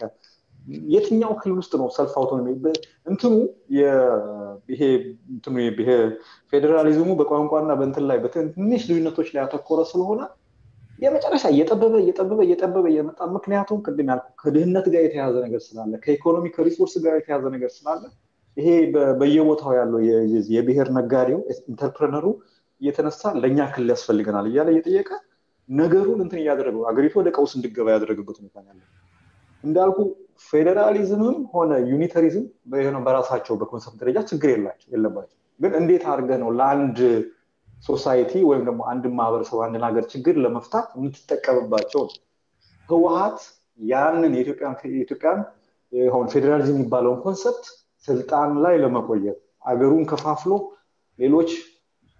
እርስ በርሳቸው እየተባሉ እሱ የማዕከላዊ መንግስቱን እንትን ኮንፍሊክት ሁሉ ጊዜ ሆሪዞንታል እንዲሆንና ቨርቲካል ጥያቄ እንዳይነሳ ማለት ነው ያደረገበት ሁኔታ ነው ያለውና በዚህ ነው ለማለት ነው ብታሰናበቱኝ ጥሩ ነው የሆነ እንትን ውስጥ እየገባው ነው ኦኬ እሺ አቶ መስፍን ቴንክ ዩ በጣም እናመሰግናለን ለቆይታ እሺ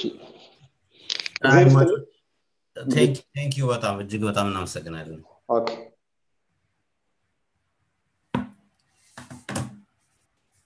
አድማጮች ይህ ሳምንታዊ የቅዳሜው የአዲስ ምዕራፍ ዝግጅት ነው በተለያዩ ርዕሰ ጉዳዮች ላይ በየሳምንቱ አንድ ቀን እንወያያለን በዚህ በዛሬው ውይይታችን ላይ በምርጫ ጉዳይ ላይ ነበር ርዕሳችን ነገሩ ከርዕሳችን በወጣ እስከ ፌደራሊዝም ኢሹ ድረስ የሄደበት ነበርና ምናልባት ይህን ኢሹ ተመልሰን አዲስ ምዕራፍ ሊያመጣው ይችላልና የፌደራሊዝም ጥያቄ የብዙ ሰዎች ጥያቄ ነው ምናልባት ብዙዎቻችሁ ኢንትረስትድ ከሆናችሁ በጉዳዩ ላይ ጥያቄውን ድጋሚ ተመልሰን ይዘን እንመጣለን እንደ አንድ ርዕስ ሌላ አስተያየት የሚሰጥ ሰው ከሌለ ምናልባት ፕሮግራማችን መቋጫ ስለሆነ በዚሁ ሰናበታለሁ እንደው ዛክ በጣም ይቅርታ ያንተም ማይክ አልሰራም ለዛ ነበር ጥያቄውን ያላሳለፍኩት ለሌላ ጊዜም ቢሆን ዛሬ ቴስት ብታደርገው ትችላለህ ፍትህ እጅህ እንደወጣ ነው ያለው ጥያቄም ሆነ ኮሜንት ካለ ምናልባት አላውቅም